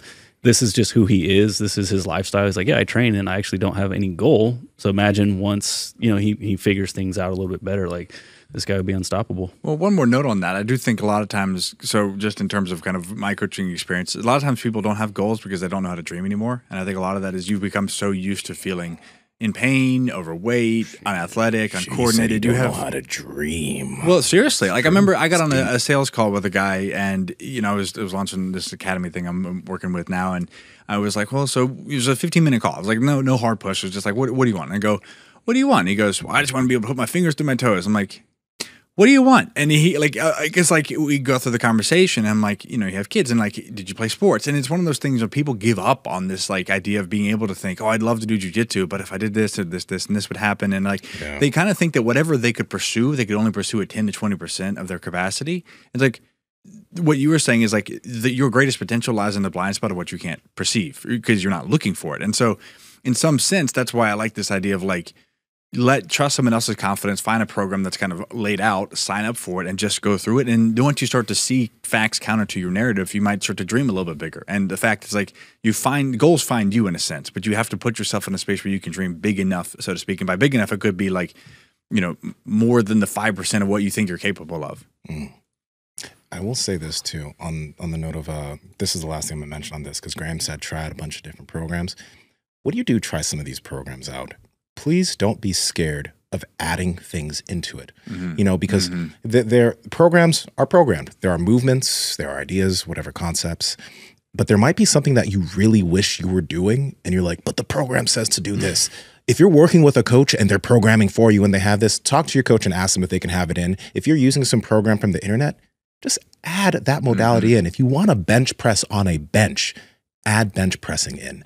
Don't be scared. You know, that's not going to mess up your progress on the program. Just add things to it if you feel like you want to. And guess what? You know, you have this thing called money you can use to pay for 15 minutes of their coach's time you signed up for, and they'll be happy to help or answer an email or whatever it is. It's like a lot of it's like, you know, you never get what you don't ask for. You just like, never mind. But yeah, no, you're right. Yeah, that was I dig great. it. All right. So going back, I took some pictures of the top questions. So we're going to go back to the top because I like this question from Richard Rectian. You guys have any suggestions for something similar to 75 hard that might realistically be a bit too strict for me, but I want to challenge myself to something? 75 medium. You just take whatever you think is too hard out of the thing and do it. What exactly? So what is 75 hard? It's I don't know. I've never multiple. done it. 75 hard is one of the things that ends up challenging people quite a bit is there's 2 workouts a day and 1 workout is outside. But there's like, it's basically 5 things for 75 days. So what I would suggest to this guy is that why not just make up your own 5? It's okay. Andy Frisella made it up, you know, like Andy Frisella's a genius and he's an amazing guy.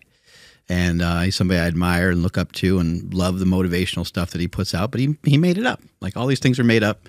You have the opportunity to make it up. He would tell you the same thing. So if there's something on there that like is overpowering you, that's not allowing you to do it because you think it's too much for you and you don't think it's realistic, then just get rid of that one thing. So the 5 things are like, some of them are really easy. It's like drink a gallon of water every day. And maybe that you don't even agree with. So you could like just tweak it whatever way, you know what I mean? Like milliliters per day of Drink water. a liter of water a day. Yeah. Change it if you need to. You're supposed to be on a particular diet, and it's whatever diet you want, which that's smart because there's some flexibility within that. You're supposed to work out twice a day. One of them is supposed to be outside. You're supposed to read 10 pages of nonfiction. And the last one is progress pictures. So it's actually like, it's not that bad to like follow. I did it a few months back and I really liked it a lot. And I just, when I got like midway through it, I was like, you know what? I talked about it a bunch in the beginning just to help encourage some people to do it. But I'm like, I'm not going to really, I don't feel right trying to make a big deal about this and make a bunch of fanfare about it. I don't have a job. and I'm a fitness person, and so of course I can work out all day. So I'm like, this is like I don't like the way this feels to like just share this. Like, of course I have time to fucking work out. I have an unconventional job. I have somewhat of an unconventional life. Other people have similar lives to mine, but not everybody, right? So I was like, I also don't want to necessarily promote everyone to work out twice a day and to maybe feel bad because they didn't work out twice a day, you know, stuff like that. The amount of times I see comments from people who start 75 hard and then like one day or they injure themselves because like they've gone from a place of not training much, maybe training 3 days a week to training twice a day, every day for 75 days. It's just, it's hard. Like, 'cause I fucking wouldn't do 75 hard. I'm never going to do 75 hard. And I love to fucking train.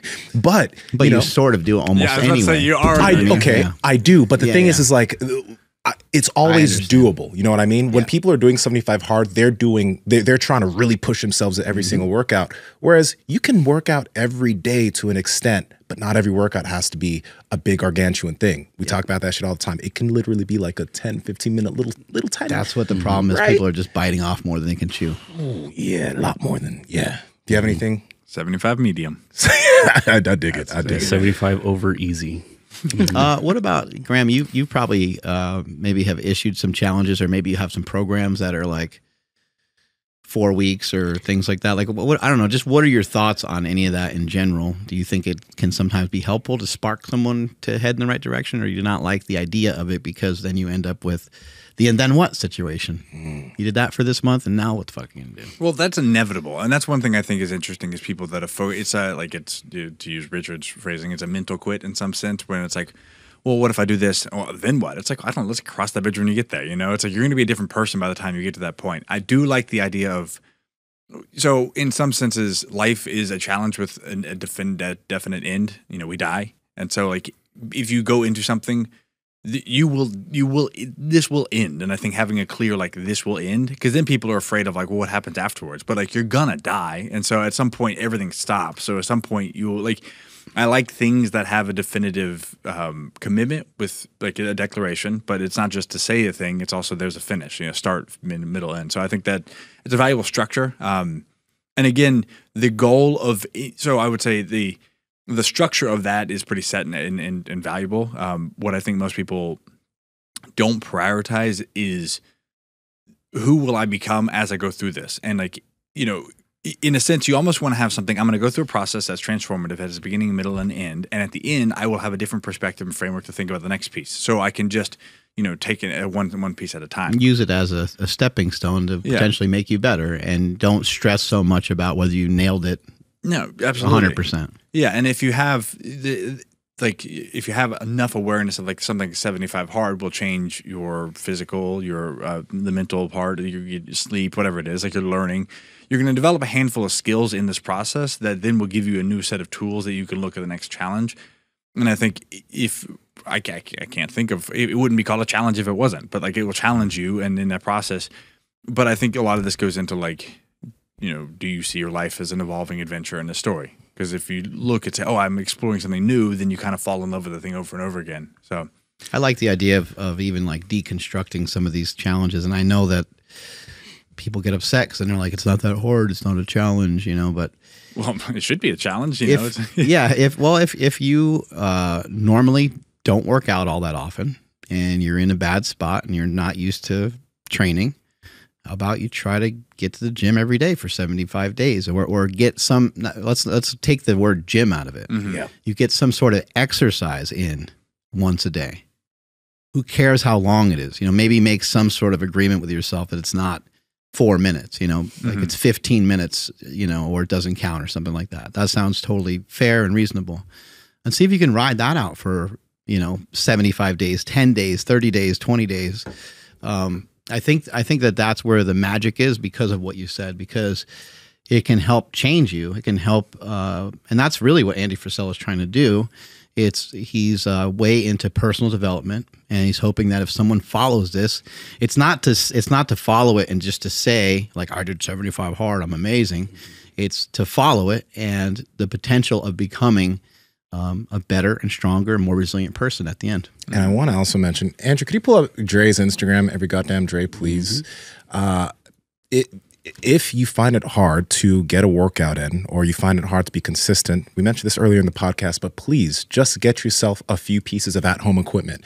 Because for sometimes there's a phase when you get yourself your equipment, you're super excited to use it for a few days and it collects dust, but at the end of the day, you know it's there.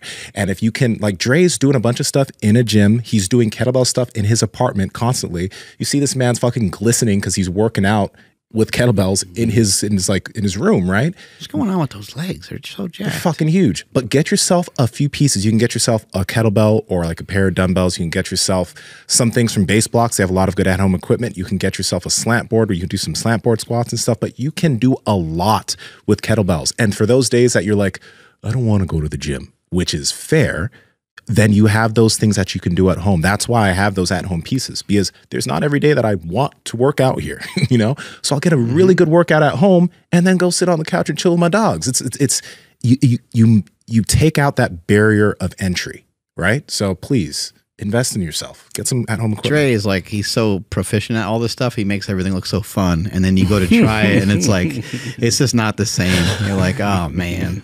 But there's a lot of ideas on his page. Like 100%. There's so many movements you can do. Just looking at his tibialis, like they actually protrude at. Like I've never seen someone's tibs that actually. Have you not looked at my tibs, bro? Relax. Normally I'm under your tibs. Yeah, that's true. That is true.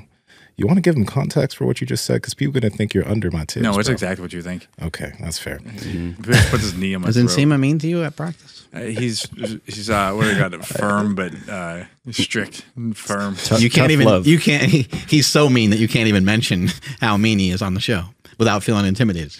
It's almost bad because like Oh, you think I was being mean, huh? You haven't seen anything yet. All right, next question. From Valerie Page, if we're gonna carry the boats, if we're gonna carry the boats, Who's gonna carry the boats? Don't forget the logs. In the logs. All right. I'd like to know what/if you all are doing anything for grip. And I think she has an add-on question to this. Grip/forearm/wrist strengthening and mobility on the regular. What do you do? What do you recommend? I just like to do some farmer's carries here and there. So I don't do a lot of stuff for grip, but I'm not in a sport that requires it. So I think Andrew and Nsima will have some good stuff to say on this. And Graham. Graham, I know that you did a lot of study and a lot of research on the hand and kind of how the hand works and all that cool stuff.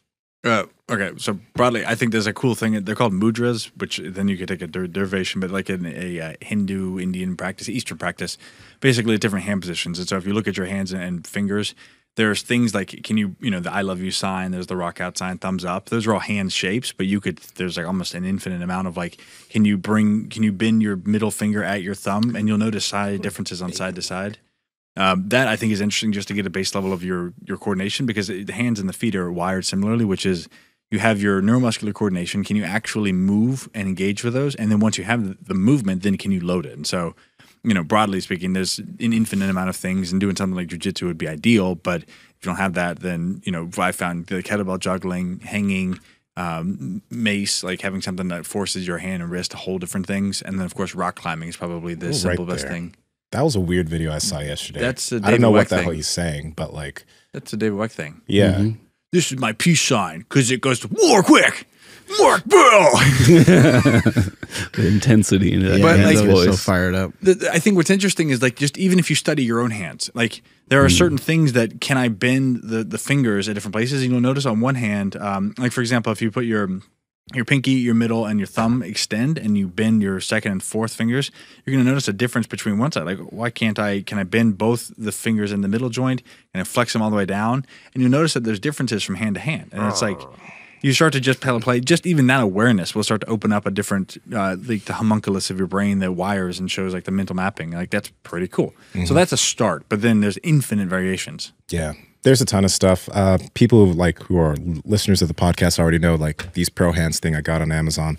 I also have finger extensors that I also purchased on. Yeah. Those seem impossible. I literally That one is tough. You have to put your hand in there a little bit more. So if you put your, gotta dig your fingers down deep. This is a lighter one. You can get yourself different levels of that. The reason why I got these things is because when I started jiu-jitsu and I looked at older grapplers, like guys who've been grappling for a decade plus, their fingers looked really like just janky. And actually this tendon in this pinky, there was one day that it tore 4 years ago where this it was literally like boom down. So I had to wear a stent so it could come back. But that's what got me really focusing on trying to strengthen my hands and my fingers, which is why I got those finger extensions and stuff. But I do a lot of like body weight stuff where I'm using my hands. So pull-ups, push-ups, dips, kettlebell juggling, as Graham mentioned. Those things are all super helpful. There are obviously push-ups. I don't do fingertip push-ups. Oh, really? That's actually a very good idea of something you can do for your fingers. You can also get yourself, if you want to get yourself some of those, what are those thick grips called? Fat grips. Oh, like fat grips, yeah. Fat grips are a good tool. Like you can add those to some of your workouts. So now you're doing a little bit more grippage when you're doing certain things. It does take away from the weight you'll be doing on some movements, but at the same time, if you want to work on your grip a little bit, it's easy. You can do that with a lot of stuff. I'd say hold your deadlifts. If you're trying to build up a grip for deadlift, just hold your deadlifts at the top. I always found that to be pretty useful. You also would grip the bar a particular way, right? Like a pistol grip. Did you find that helped strengthen your grip at all, or did that do something different? That was just for me. It was just helpful for me to, when I was doing pulling movements, just to kind of trigger myself to kind of pull with my elbow and get into my lat rather than gripping fully with my hand, and then I'd get all this activation here and then that's pull. something that you're a fan of too, right? Is not like not gripping more than is necessary, right? Oh, in jiu-jitsu, that's for grappling, for anyone who does jiu-jitsu, that's a huge thing. Beginners will death grip everything. But even with lifting, right? Like I think you mentioned that before, right? Yeah. Just grip whatever is necessary for the weight, but you don't have to. I never over grip things with weight unless I'm trying to like work on my forearms or something, right? But yeah, just a few. Yeah, I think things. that's useful because I think it helps kind of save some of those muscles for when you do need it. When you're doing something harder that actually requires your grip, something like a pull up or something, you might kind of automatically, especially at the end of your set, you might start to grip the bar a little bit harder. It's kind of good to think about your fingers like hooks. Like, I mean, I know there's the hook grip, but when you're doing other things, you can kind of like, even when you're doing bicep curls, you don't have to fully grip. You can think of your fingers kind of like hooks and then pull up and just try to engage the bicep more. That's a concept that you can play around with different movements in the gym and just kind of see how your brain accesses the tissues that you're trying to work. Did Ian Danny fix you? Ian Danny is a fucking magician. He fixed you just one session? Yeah. So I fucking did something to my wrist when I was like hitting the heavy bag one day. So there's a little bit of a thing here. And what happened was I wasn't able to like really do push-ups. One thing that I wasn't doing much of personally was a lot of myofascial release on my arms. I was doing myofascial release everywhere, but I really just wasn't doing much on my arms. So Ian came in, he looked at me, and then he had me do some stuff. I wasn't able to, I did like 7 push-ups and had to call it quits because like that area of my wrist was in pain. So he did some direct work there, but then he went into my forearm. He found some fucking sticky tissue right here. So he literally like, it was pretty painful, but he really dug into that tissue there, right? And then after a few digs, I literally felt like a rush of liquid. It felt like there was something that was going into my wrist. I was like, ooh, what the fuck? Then I went down. I was able to bust out like 15 push-ups. Now there was still some discomfort there, but I was actually able to load my wrist, whereas for a while now I haven't really been able to load on top of that right wrist. So one thing that told me was, okay, you need to pay attention to those tissues in your arms and you need to do release there, because like with everything that I do, that area can get gunked up too. And that was a hole, but it was just really dope. Like myofascial release stuff, if you don't do it at all, it can give you a big benefit, especially if you're someone who's never done it before. But if you make it a habit, then it plays a big role to any athlete, any person. Yeah, you're not going to find an Ian Danny in your town, but you can find someone that can work on you. So do your best to investigate, try to find somebody, because doing the myofascial release yourself is effective and saves money and things like that. And it's still necessary, but having somebody do it for you is huge. It can help change everything for you. Yeah. There was a $2 super chat. Someone telling you, from Derek, Mind Bullet dip pouches. Just saying. Well, from lip dip pouches? Yeah. Yeah, we kind of thought about that before, but I don't know. Yeah, like snuff or whatever that shit's called, right? Isn't that? Yeah. I think snuff is a different type. It's just snooze. Oh, yeah, and you put it like in your lip or something, right? Little pouches, snooze. yeah. Technically, what is snuff though? Because I know snuff is. I might have been way off. Snuff is nasty, but what is snuff? Snuff. That's like cocaine, isn't mixed with tobacco and or something like. I don't know. Yeah, it's a mixture. Oh no, I was thinking of smut. Okay, my bad. Try flip. Snuff is a breeze, a snuffed out candle. Okay, Graham, try flipping that little extensor inside out. I don't think this is impossible. Did you put it on? No, put it inside out and then try it that way. Put your fingers in there, kind of deep. When you put it in there deep, like when you put it inside out, you get better leverage. Just trust me, try it. I'm doing it. It's hard to get these fingers in here. Okay. There was a question that was directed specifically at Graham. I'm trying to find it, and I'm going to try to get to all your questions, peeps. So I got a question for Graham. Ask your question to Graham. See? I feel like this pinky just is. This thing makes me feel like inferior. Yeah, inferior, man. What if that was your name? Use this one. Oh yeah, a little lighter one. Okay, lighter version. Yeah. Your fiance is beautiful and wonderful, and I love her. She's an amazing person. Yes, indeed. She does gymnastics. Yes. And she coaches gymnastics. What are some things that you learned from her? This is a great question because this is something I thought about a lot. One of the things I've had a great experience every time I've tried to learn something there is that there is always a regression, meaning you go from there. So in gymnastics, they go from level 2 through level 10. Level 2 through 5 are called the compulsory, and level 6 through 10 are the optionals. But within the stages, you go through. There's skills that you compete on. You develop. So you may watch someone do a routine and go, "Oh, I can't do any of that." But the good news is that there's a regression of every single thing. Yes, because what you're watching is going to be all level 10 if you ever see anything. And so what you're seeing the level 2 kids is doing a scaled down, like second grade version of that, so to speak.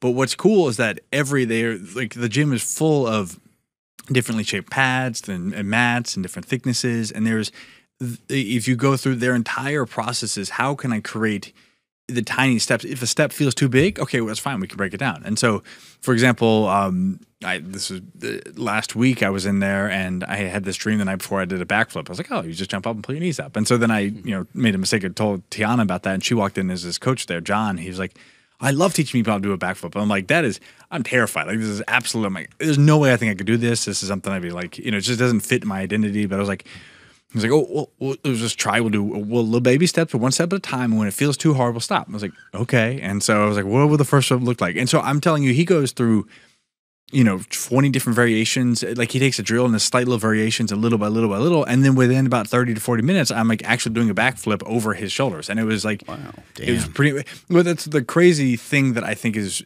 well, not crazy. The most valuable part of that entire experience, every time I've learned something there, is that, if you have a good coach, they seamlessly walk you through this, then this, then this, then this, then this. And all of a sudden, before you know it, you're doing something that you literally would have never thought was possible. And that's, I just think that there's a lot of value in that approach. Because, she's constantly on Instagram looking at other coaches, and all the coaches are putting up, if you're having trouble with this, try this. And it's like a tiny variation, and there's a million tools. And it's just a really cool place. That the foam pits.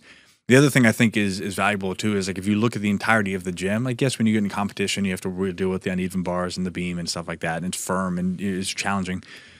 But every single thing in the gym is designed to make it soft and safe and feel comfortable. And I think there's a lot to be said for the softness. So a lot of people like to stay hard, like that kind of works, but but like, if you push your skin or your joint, if you're trying to do self-myofascial release and it's too hard and you're on the ground and it's concrete, like, you can't relax into that. But if you can get into a foam pit, you could take away this element of danger, your body really physically relaxes. So those are two things that I think have been really valuable, just observing her. How do they? Are there other ways they encourage and pull like fear away from people? Because probably, I'm thinking in my head, probably what stops people from certain types of movements and executing them really well is just like fucking go for it, be free. You can't not, yeah. And I think that's part of it, which is, so there's a physical side. There's aids. So if you look at, they have like a spring track. So if you want to learn, you see the routine where you see in cheerleading too, where they'll run across and do like a cartwheel to a handspring, to a back handspring, whatever it is. Those things, they learn those on things to give them extra boost, extra bounce. And so the ground has a little. The ground is, but they have extra tools on top of that, like a trampoline thing or like an inflated thing, and so they can kind of give you a sense of like, okay, you can do this, a supernatural sense for what your body can do. So a little bit like wearing a slingshot. Exactly. And so that it gives you the sensation of, okay, when I'm in air, I flip and I do this, and then you just go through. It takes years to go through this process, but it's repetition, and so you kind of work through it at that point, and then they do a lot of like. Help in a sense, like a physical help. You might not trust yourself, but you can trust the coach. So for example, this backflip story, it's like, he had me jump up and then tuck my knees in, laying on a pad. And then he's like, okay, I'm going to jump up and you're going to fight me. And so he made it a game. And so you can kind of they'll do psychological things where, you're working with him and the coach is providing some of those things and spotting. And so over enough repetitions, he's like, we'll start at 95% and then I'll help at 90%, then 85%. And I'll get all the way down to 5%. And then one day, then you'll do it. But it's like at that point, I think, well, if I did this for 5, 10, 15, 20, 100, 150 reps, at some point, I'm like, I get so used to this thing that I've kind of got enough exposure. And so that's a big piece as well, but ultimately that is I think a failure of coaching. And so I'll say this, because I think the vault probably one of the hardest things to do. That's where you sprint down the track and you hit the tramp, you hit the incline, and you bounce off the pommel horse, whatever they call that. The inability to separate into different skills. So what I see is people, they go and, they'll see these girls and they have them run 60 meters and it's like their running form is horrible. And that's the joke, is gymnasts have horrible running form. It's like some of that is like a positive it's like a self-sabotage because they're afraid of this thing. And it's like they're actually keeping like if you look at Simone Biles, when she runs, that girl she is like 100% dead sprint. And there's no reason to have bad form, but some of it is like they don't have enough confidence. And so like if you can separate the skills of like, okay, let's work on the running form. That's one piece. But then, are you afraid of this thing? So let's get closer to the vault and just build up like that. And so that's where I see anytime there is fear, it's because you haven't separated the skills and allowed the body to kind of acclimate to that. So I think that's a piece of like a really good coach. Tiana's phenomenal because she works and does all the curriculum for 2 through 5, and she has to constantly go and say, what's the hold up? And like, there's a psychological element, there's a physical element, there's an emotional element. Sometimes the girls come in, have a great day, and sometimes in the competition, like they practice the same routine over and over and over and over again, and they go to the competition, and all of a sudden they're like, it's really, gymnastics is a really beautiful thing because it really forces so much of like you to develop if you do it right. You can just, have the quintessential horrible thing where we're going to force you into over splits and make you do this. That's toxic, but whatever. Something I want to mention real quick, not about gymnastics, but about everyone who's asked questions so far. Like I mentioned, we're going to give away some Vivo stuff. We're going to give away 2 of these hunker and stools. Two of them. Yeah, we'll give away 2 of them. One of them's going to me. I fucking love sitting I on don't these even things. have Those things are great. But the thing is, because from our last Q&A, there were some winners, and some of the winners got their stuff, but you need to be part of the Discord.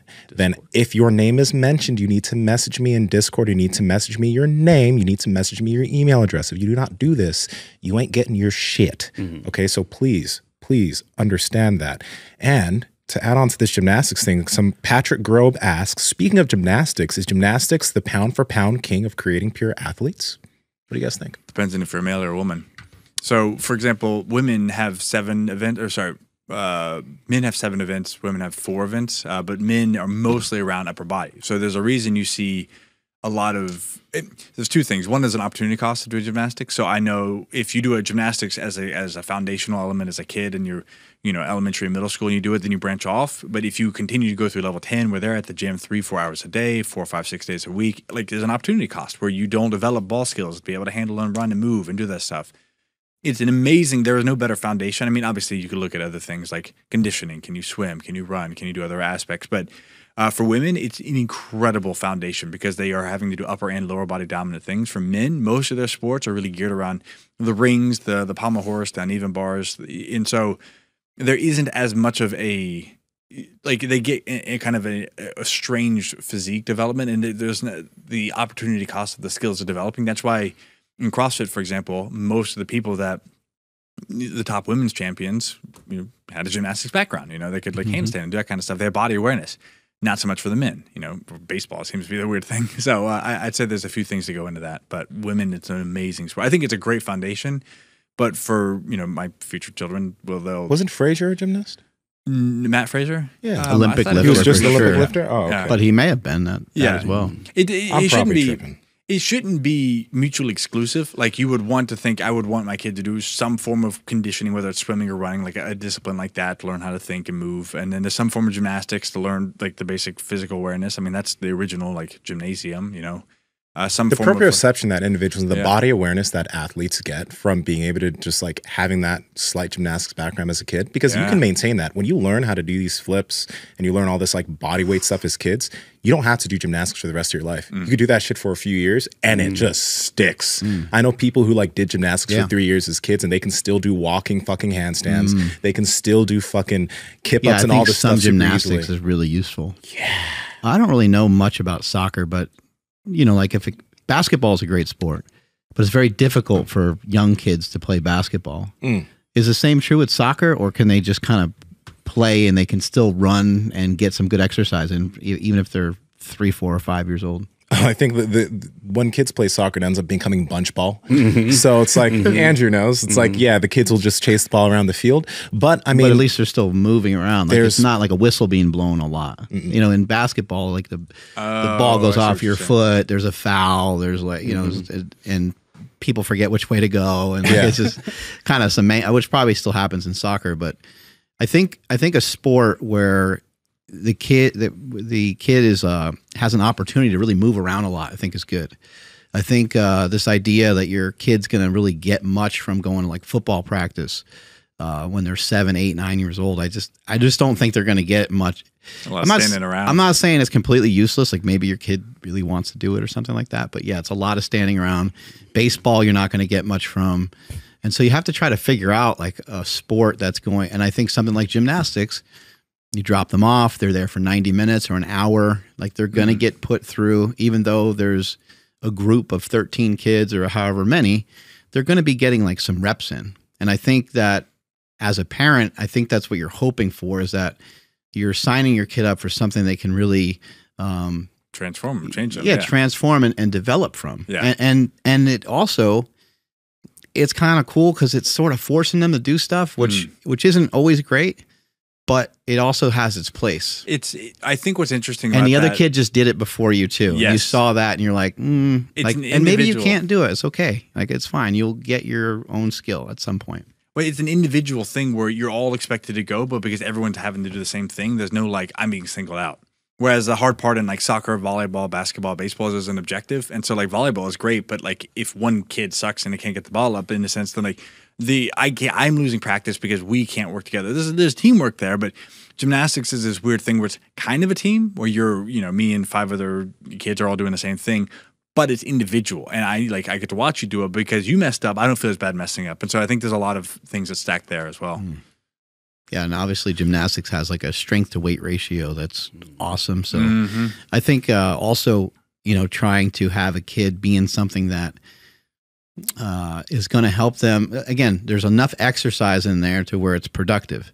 Because ultimately, I think you're trying to have the kid get exercise, have your child get some exercise to help them manage just modern times of the different foods that we have access to. And if you look at someone like Sam Sulek, he's done an incredible job with bodybuilding, but he used to be a diver. And so Sam Sulek, being as lean as he is now, it ain't no thing for him because he's always been lean. I mean, I don't know if always is the right word, but he, you're not going to be a diver and have a lot of body fat on you. He was really lean when he was doing that. And therefore it's easier for him to maintain that leanness now. Yeah. All right. And, one thing is, I don't know if he did a sport that required a lot of like aerobic capacity, but there is something, and we've talked about this. It's like Chris Bumstead played soccer, Dalen Bailey played soccer, Stan Efferding played soccer. A lot of and I personally know a lot of like Kendall Richmond. He was a wrestler. There's this Steph Cohen. There seems to be a link between pretty high athletes. level too, high level soccer. She played on her national team. I think she was on the Argentina national team. But there does seem to be a little bit of a link between athletes who had like a movement-based sport that had them moving around a lot, and then these athletes transitioning into power sports or sports where like building muscle, where it's just like you automatically have a bigger gas tank for things in the gym. It seems that those athletes are able to handle more volume when it comes to lifting weights in the gym or powerlifting or something like that. They don't get fatigued easily because they've been doing a sport that had them running around all the time when they were younger. So I think there is a side benefit to that too. You've been getting great sleep. You've been handling your nutrition. You've been working out in the gym. You may have been running and doing all the things that you believe are helping you get in better health, but you haven't gotten your blood work done. That's why we partner with Merrick Health, because you could be doing all these things, but underneath the hood, there might be some deficiency or something small that could be the thing that moves you in the right direction. And without understanding what that is and how to change it with your nutrition or your supplementation, then you might just be spinning your wheels. So get your blood work done with Merrick Health. Work with one of their patient care coordinators so that they can give you the ideas of what you may need to optimize in terms of your supplementation or your nutrition or potentially hormone optimization, and they can help you move in the right direction by helping you from the inside out. Andrew, how can they do it? Yes, you guys got to head over to merrickhealth.com/power project. That's MAREKhealth.com/power project. And at checkout, enter promo code Power Project to save 10% off the Power Project panel, the Power Project checkup panel, or any individual lab that you select on their entire website. Again, merrickhealth.com/power project. Links in the description as well as the podcast show notes. All right. Question from Moose. Given the diverse demands of hybrid training, how do you structure your training and recovery days? And are there any specific recovery practices or protocols that you found particularly effective? Everyone at this table, I think, Mark, you do running and lifting. Graham, jiu-jitsu. Andrew, jiu-jitsu. What do y'all do? Sleep. That's a big deal. Yo, it is. I don't mind taking a day off. I don't mind, if something kind of hurts. I don't feel like I don't feel pressure I don't feel pressure that I have to work out. And so not having that pressure is really nice. So if I wake up and something hurts, I'm still going to do some sort of exercise. I'm still going to walk. If my shoulder hurts, I might drag a sled. I'm still going to do something. Like something productive is going to happen. I really like doing one thing every single day that's kind of difficult or kind of challenging or sort of time consuming. Like any one of those things could be hit and I'll be happy and satisfied mentally. But for me, I don't really structure anything. But if something comes up where it's like, I don't think I can do that today, I don't have any problem passing it up. Well, I think there's something you said earlier and we've talked about is the idea of like 2 to 3 good sessions. That in some capacity has really helped me because you know, there's this idea, which I don't know how true it can be, is that every single time you want to go do something, you're going to have an amazing workout that's not going to, you're going to just crush it. And it's like, maybe, but by definition, if you're always training at the same capacity, then no one thing is peaking. And so kind of like if you look at the ebb and the flow of that, you know, if I look and say, what's my top priority? And so we kind of training for a jiu-jitsu competition. So I was like, those are my top priority things. And so there's some things that are top priority. There's some things that are like a second thing, a second priority that you're maintaining. But you have a specific, you can maintain with a general capacity or you can maintain a specific skill output. So running, for example, you could think there's a cardiovascular capacity, there's a distance tissue capacity, then there's a plyometric high-end output like sprinting in a sense.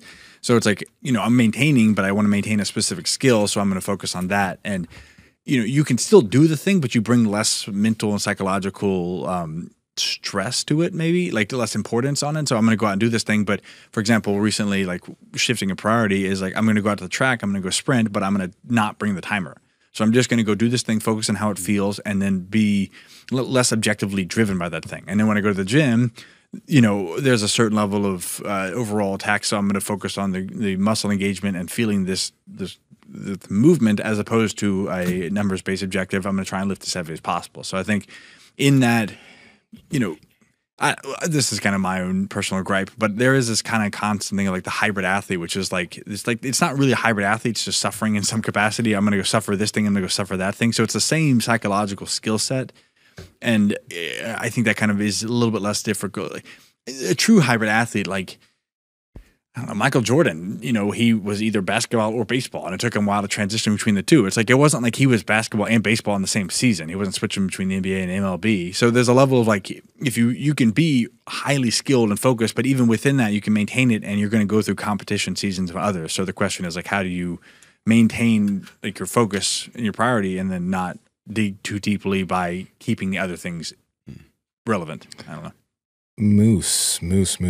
I quickly want to see an aspect of your question. I think, okay, one thing that you got to be good at is auto-regulation.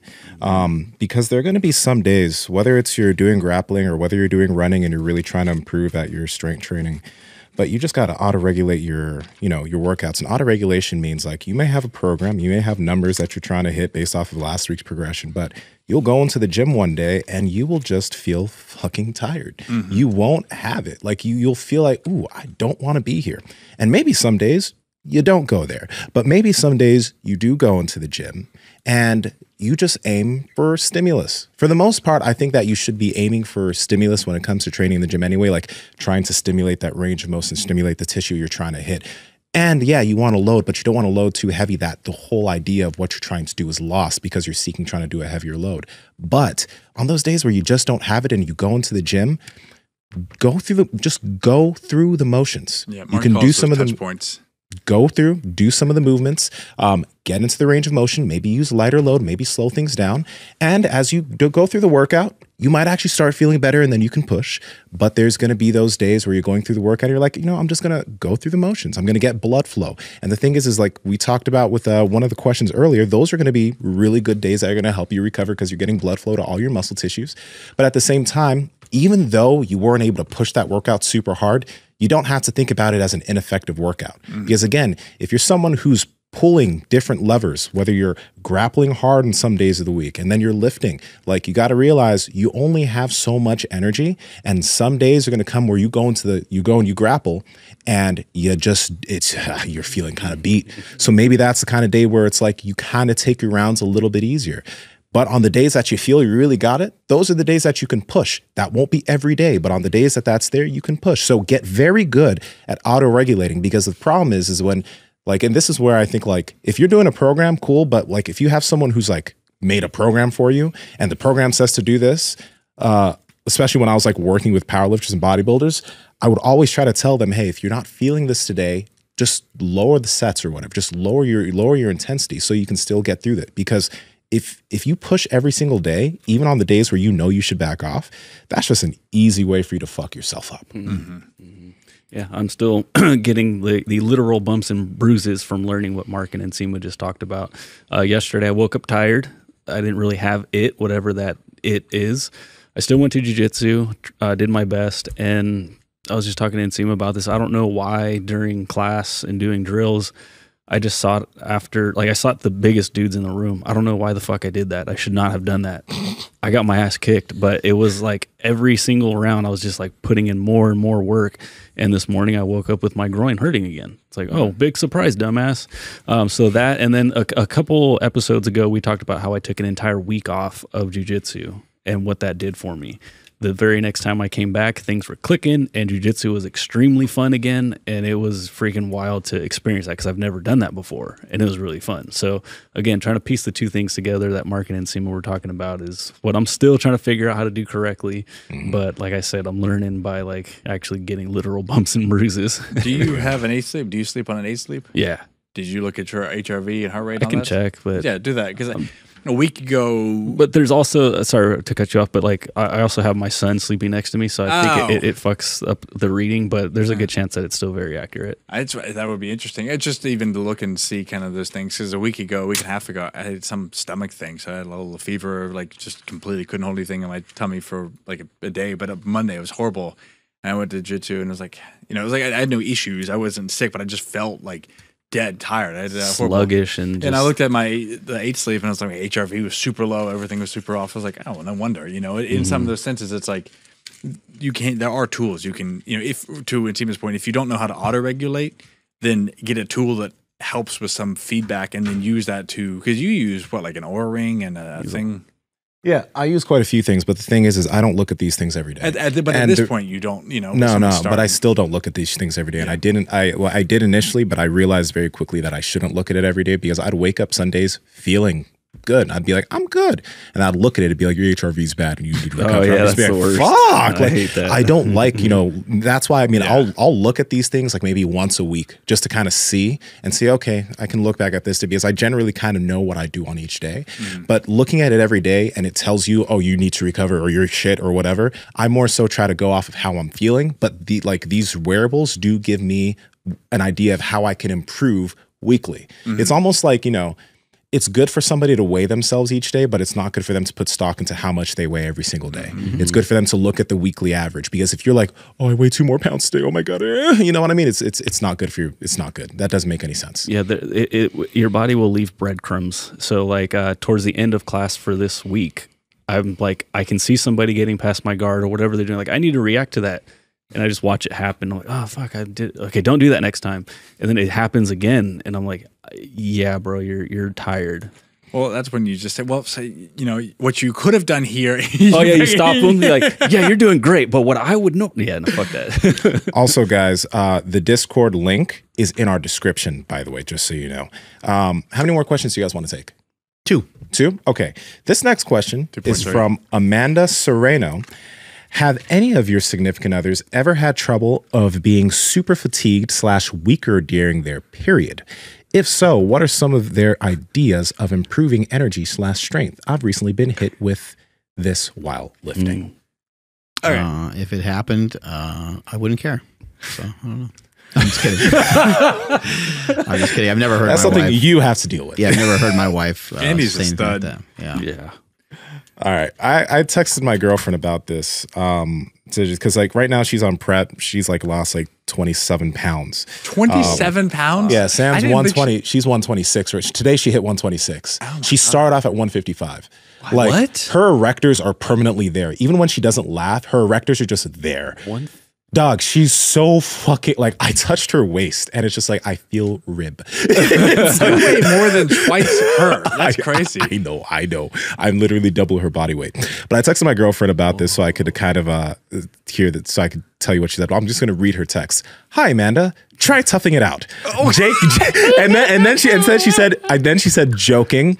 I mean, really though, just dealing with it and giving yourself grace while still pushing yourself. If she's talking about training intensity, you just have to accept that some lifts will suck during your cycle. I asked her, did electrolytes help at all? She said, no.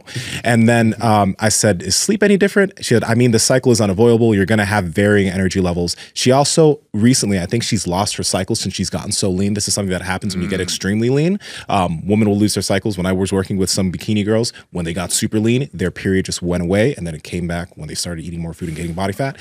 She said cycles are unique to each individual and they can change over the years. So it's just finding what works for you. I actually just wrote that I lost my period. I allegedly 2 weeks late, but I'm also a little off. I wouldn't be surprised if it's gone at this point. Definitely not pregnant. Ha ha ha. And that Amanda is what she said. And when I worked with clients that were women, I would have them kind of mark when they had their cycles on their tracking sheets just so that we could pay attention to how they performed during their cycle. Some women have no effect during their cycle. Some women actually felt better during their cycle.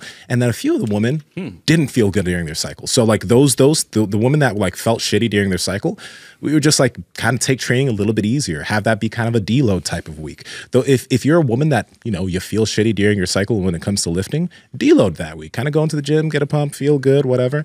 But if you're a woman that's like, for some reason, it's just like, fucking go in and kill it. Because some women do really feel good. Like they feel better in the gym when they're having their cycle, and kill it then. So yeah. I'd like to preempt the clip with 4 men talking about women's cycles. Right. Great. That's why I asked her. Yeah, that was good move. Good move. Thank you.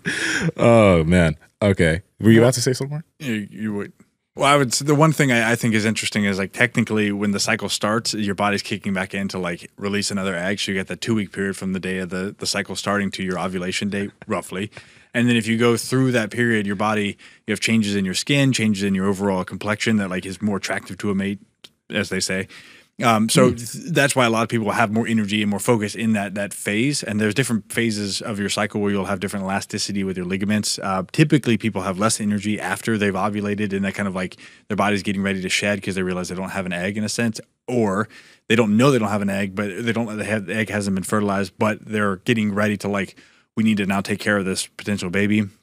So I would think is interesting is if you're feeling very weak during the cycle, you might want to check things like iron and like because you're bleeding, and if you have a heavy period, if you're bleeding, that might be something that's thrown off because I think the high variation of that. The hormones are happening consistently across women, but the question is, are you nutritionally able to sustain that blood loss, or is that taking something out of you? So there's variation, but there's also a lot of podcasts of actual women that can talk about this. But I don't know. I think the nutrition. I think the one interesting piece is like if you feel very weak at that point, it might be worth revisiting how much red meat you're getting, how much creatine you're getting, iron, and that would be a good blood test. I think most, at least with a blood test, I take and have Tiana work with. They make you take your blood test on the 3rd day of your period, so they can get a basic reading. That would be the interesting thing I think to look at. I will say Sam eats. She's actually in the chat right now. That woman can eat a fuck ton of ground beef. We go to Trader Joe's, and actually she probably went this morning. She will buy like literally 16 packs of ground beef at a time. Damn. 16 packs of ground beef at a time. Yeah, that woman eats her meat. And she says, I think Graham is glowing. You look like you have some radiant energy on you. I learned what that means now. Apparently it's a thing where if you're like you're like it's a meme. We look it up the meme because I won't say it as well. But like you're not trying to give away. You're like a paid operative, and you're trying not to give away your thing. Like I would be a CIA operative saying, "Oh, the CIA doesn't track your stuff." There's a double meaning to that. Glowing. Okay, interesting. I don't know if that's what you meant, but that's the thing I learned because I'm with the current trends. Okay, all right. Well, I can identify with that one. Glowing. Stress makes your body temperature rise. Introverts in every place other than their own room. Oh, that's cute. I don't know. I literally just Googled what you said, so that's the first thing that came up. Never mind. It's all right. My bad. Thank you. Okay. And I guess this will be the last question from Nimitha. Can't see my question anymore, so in case it's gone, I've been waking up with Achilles pain in the morning, which is quite new for me. I have very mobile ankles and have been running less than usual. Have you dealt with people with Achilles pain, Mark? You've dealt with Achilles pain stuff? What you got? I would say that I mean, obviously the context is like, what else are you doing with your training? But most specifically, you probably would be due for some calf work. Good. Specific. I mean, and you know, you got to think about the Achilles in some senses. Like the Achilles tendon is the same tissue that goes and wraps around the calcaneus, which is your heel, and becomes a plantar fascia. So I would look at the Achilles. The Achilles typically happens like you've lost big toe extension, so your big toe has gotten weak, and you have lost big toe. You can't load that big toe through 90 degrees plus range of motion, or your knee's not getting full flexion. So both of those create the push and pull on the Achilles. And then, you know, working on, I would say this too, because I know that the suggestion just to do calf work is kind of like, you know, plain, it's like, oh, whatever.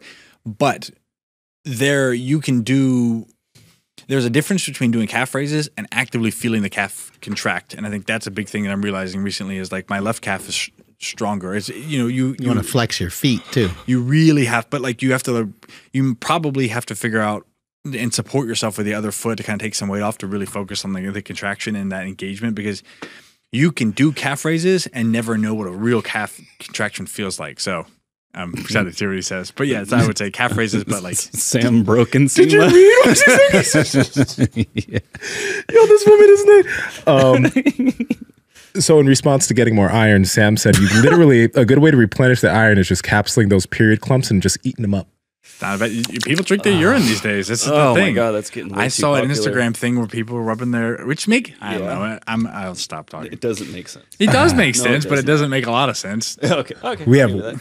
have one quick last question from anabolic activities. did you have, yeah, something on calves. Sorry, go Yeah, ahead. no, he would have a good answer. Oh, just again, I think try to do some myofascial release on the calves and your shins. I think that's where all the pain comes from. And that's real. Like I don't think people realize, especially if he says he's a runner, he, she, it, they.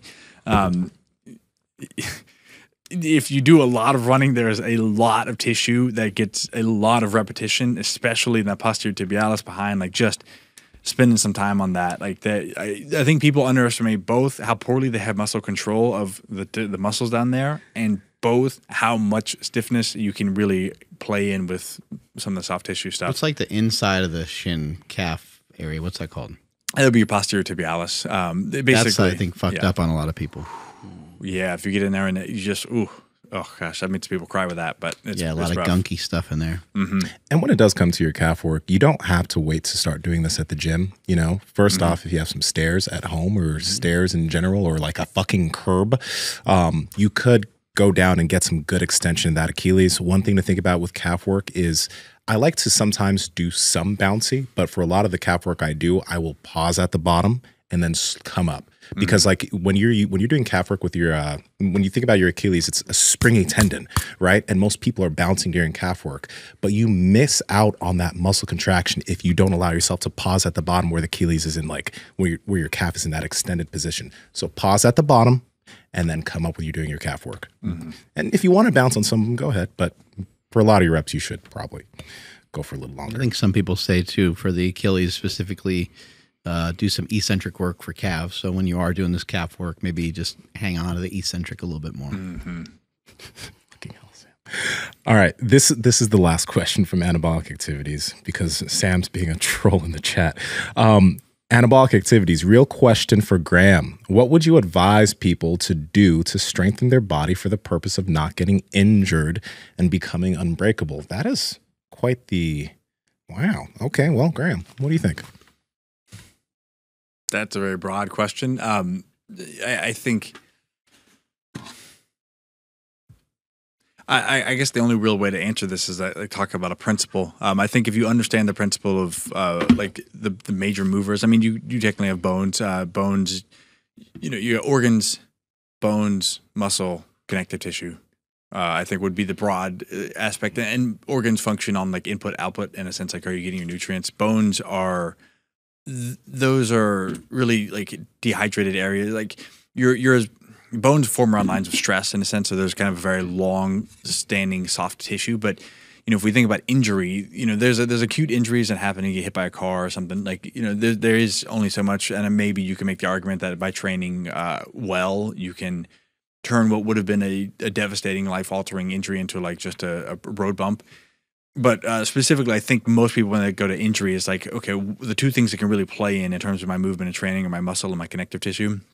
The thing I've had to really revisit recently after 14 years of pretty much going through the motions is you can do a lot of stuff. If you value position, meaning I'm going from point A to point B, and you don't think about the tension and the process of what happens as you go through that experience, or you don't feel the muscle, and if you can't actually contract and feel the specific muscle fibers at different areas and stay very engaged with your muscle. And if you need a lot of reactive stimulus, meaning I don't know how to get my bicep unless someone like pulls down, I have to have weight in my hand to engage that. That's a sign that you probably have poor muscle connection. So first, getting the muscles that should be working, like the big muscles, your pecs, lats, glutes, quads, calves, etc., like getting those engaged and treating your bodybuilding as like a really serious time to be focused, as opposed to just going through the motions. That'll take care of a lot of your overall movement pattern. And then the other side is a connective tissue. And so that scales two spectrums. One is getting hydration to those tissues. So that's soft tissue work, that's slow, long, viscoelastic, multidirectional, like fascial maneuvers or stretching with an intention to detail. So that's like lengthening and stretching your body all the way out. And then the other end of that spectrum is the plyometrics. So your connective tissue really works on those slow pressure, like very slow, long, intentional movements. So it could be self-myofascial release, long, stretched out, like, hanging, things like that really pulls your body apart. That's stretching, like you could think about stretching a plastic bag apart, a viscoelastic property. Then you have to condition that. So that's the plyometrics. And so if you do the plyometrics, which are like repetitive, quick, rhythmic, like pop, everything has to create tension. That trains and conditions. You like beat the leather up in a sense. You condition your tissue along lines of stress. So those two ends of the spectrum take care of connective tissue. The muscle engagement takes care of your overall movement. And those two things, I think, help you mitigate force and load and movement well, that then help you navigate just stress so it doesn't end up on the passive tissues of your joints. And that's about as all. That's the best you can do, I think. And Mark, would you add any to that? Well said. Yeah, some heavy lifting and some running can make people pretty resilient, but if you overdo them, they can leave you pretty busted up. Well, and if you do heavy lifting on top of a foundation of like, these are my muscles, this is what I'm connected to that, and you do running on top of tissue that is like resilient and healthy, so like adding in what you do is the soft tissue work, that hits this like three-part triangle in a sense. Right. It's like you're getting the connective tissue with the running and the athletic plyometrics, and add in some jumping and different movements as well, like variation, and you can heavy lifting, which is stimulus on top of your system and training the muscles. That's your body. I think past that, you have to trust that your body has some wisdom, and that your body will organize itself in the way that it has for thousands or millions of years. Because like otherwise, you're left trying to like make sure you have every single possible thing up to some arbitrary standard, and that's just overwhelming. All right, got it. Cool, guys. Okay, we're gonna pick 6 winners today.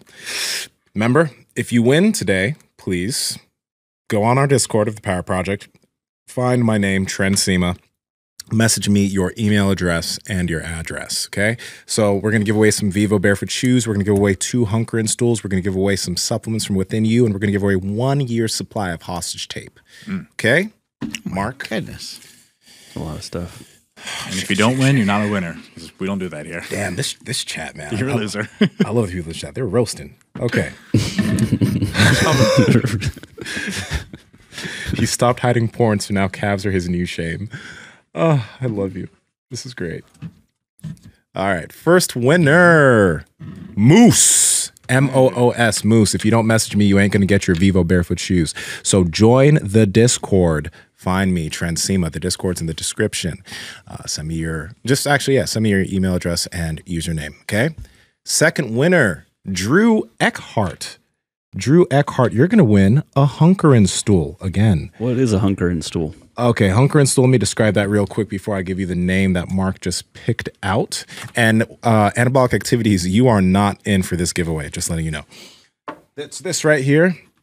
It's a seat that you can, I love this thing because I sit on it when I get work done every single day, but it's low, so you kind of sit in a deep squat. It just puts you in a great position. I get to like let my feet hang out and stuff, but I like the fact that it gets you bouncing. Like you're bouncing and moving around. So, give away 2 of those bitches today. Next winner is Sean Wanzer. Sean Wanzer, you're going to win some supplements from Within You Supplements. He pronounces it that way too. Sean Wanzer. Sean Wanzer. Next winner is going to be JP503, you're going to win a pair of Vivo Barefoot shoes. The next bucket pick is going to win a year's supply of hostage tape. I wonder what a 503 stands for. 5x3. Area code? Could be May 3rd. Oh, gunpowder tea, please. Gunpowder tea, please. You win a year's supply of hostage tape. Again, directions. Follow, get the Discord, add me, email address, and address. So gunpowder tea, please. And our last winner of the Sounds last like a Hunker in rapper School. Gunpowder tea. Speaking of gunpowder, you guys want to be part of a gum club? A gum club? Yeah. Yeah, what's this gum club? Yeah, you'll have to give me your addresses when we get off the air. Okay. Gum of the month. Ron Penna's Gum Club. Yeah. Build a big ass jaw. Oh, let's fucking go. Connor Childrose, you win a Hunker in School. Mark, Sam asks if you can bring back This Is the Way vanilla. Oh, we don't have any? Do you Or just out guys of stock. do you guys sell it still? I think so. Yeah, I thought Oh, the only okay. one you stopped was Keto Pro, right? Oh, yeah, Keto Pro. Yeah. No more. But I think we still have, I don't know. I'm pretty sure. All right. I'll check. hope so. Sam, if I'll bring you home some This Is the Way vanilla if we have any, okay? We'll find you some, Sam. Don't worry. All right. You don't She's want an angry girl when she's hungry. Actually, that means She doesn't want always any angry. chocolate? He's asking about protein. Yeah, I don't understand why she does not like chocolate. I figured that would be her favorite flavor, but I guess not. Oh my God, Graham. I love you, bro. You're great. She just like chocolate. It was good. It was good. Oh man. I'm just saying I like chocolate more than vanilla. Do you? Yeah, chocolate's the best flavor. Okay. I do like vanilla ice cream though. It's less sweet. It's not as Vanilla ice cream, funny. just plain? I think vanilla ice cream gives you it's a better foundation for everything else. So if you have anything that's really added good to call. it, yeah, like you just start vanilla, and if you can enjoy vanilla ice cream, there's a lot in life you're happy with. If you need like Rocky Road to be happy, it's I mean, vanilla ice cream is really good. Like, yeah, it is. it's very good. I think we're a room of guys who like vanilla. Am I not wrong? Okay, all right, but I'm actually just talking about the ice cream here. Like, who doesn't like vanilla ice cream? I mean, truly. Delicious. I think people they do, but they need more. It's like those are people that are not happy in life. Yeah, I always want to put other stuff on it. You can still put more other stuff on it, but if you can't be happy with vanilla, You ruin the vanilla flavor by putting too much other stuff on there. Like you can't taste it anymore. But some cookie dough makes it so much better. Right? like 3 cookies away from being obese. Peanut butter cups. Oh, right? peanut butter cups. But peanut butter cups in chocolate ice cream is better, but maybe cookie dough and vanilla is better because then you have, like, if you have chocolate chips and then chocolate on top of it, might be too much Yeah, chocolate. you can't tell it's chocolate. It's triple chocolate. Yeah, Get out of here. they're You had me at They're 1. combating each other. Why do kids always try to add hard candy? Because they don't know any better. Because their teeth haven't run in yet. Mine's Yeah. too sensitive for that. It's crazy. I can't chew that. You wanna chew ice? They put like gummy worms in a thing of ice cream. You're like, Have what you are guys doing? never done that though? Gummy No, I worms don't in the think ice so. cream? I It's don't think actually, I've done it in yogurt before. It's actually quite good. Well, That was when I was in my yogurt's early, this is very good. Yeah. Then when you were blowing up. No, I swear, I was think in my I early was watching 20s. you watching yourself. You're like, damn, like No, I'm just big. if you take steroids and you stop taking steroids, what percentage of what you let's assume your training volume doesn't change, but like what percentage do you keep? Why do you look at me when you ask this question? Because I'm asking you a question. I don't know. That is a Mark question. Well, you just know people though. Like I'm just saying you would know these questions. All right. Not Nsima. I really wouldn't know. Mark knows. Strength is never weakness. Weakness never strength. Catch you guys later. Bye. I'm interested. I would like to know the answer to the question. I just didn't think it had to be. Getting big and jacked, that's what we just talked about. But how about improving your aerobic capacity? Part 2 with Chris Hinshaw. Check this podcast out. You want to get a bigger engine? You want to improve your endurance drastically? This man, he knows all. Enjoy this podcast.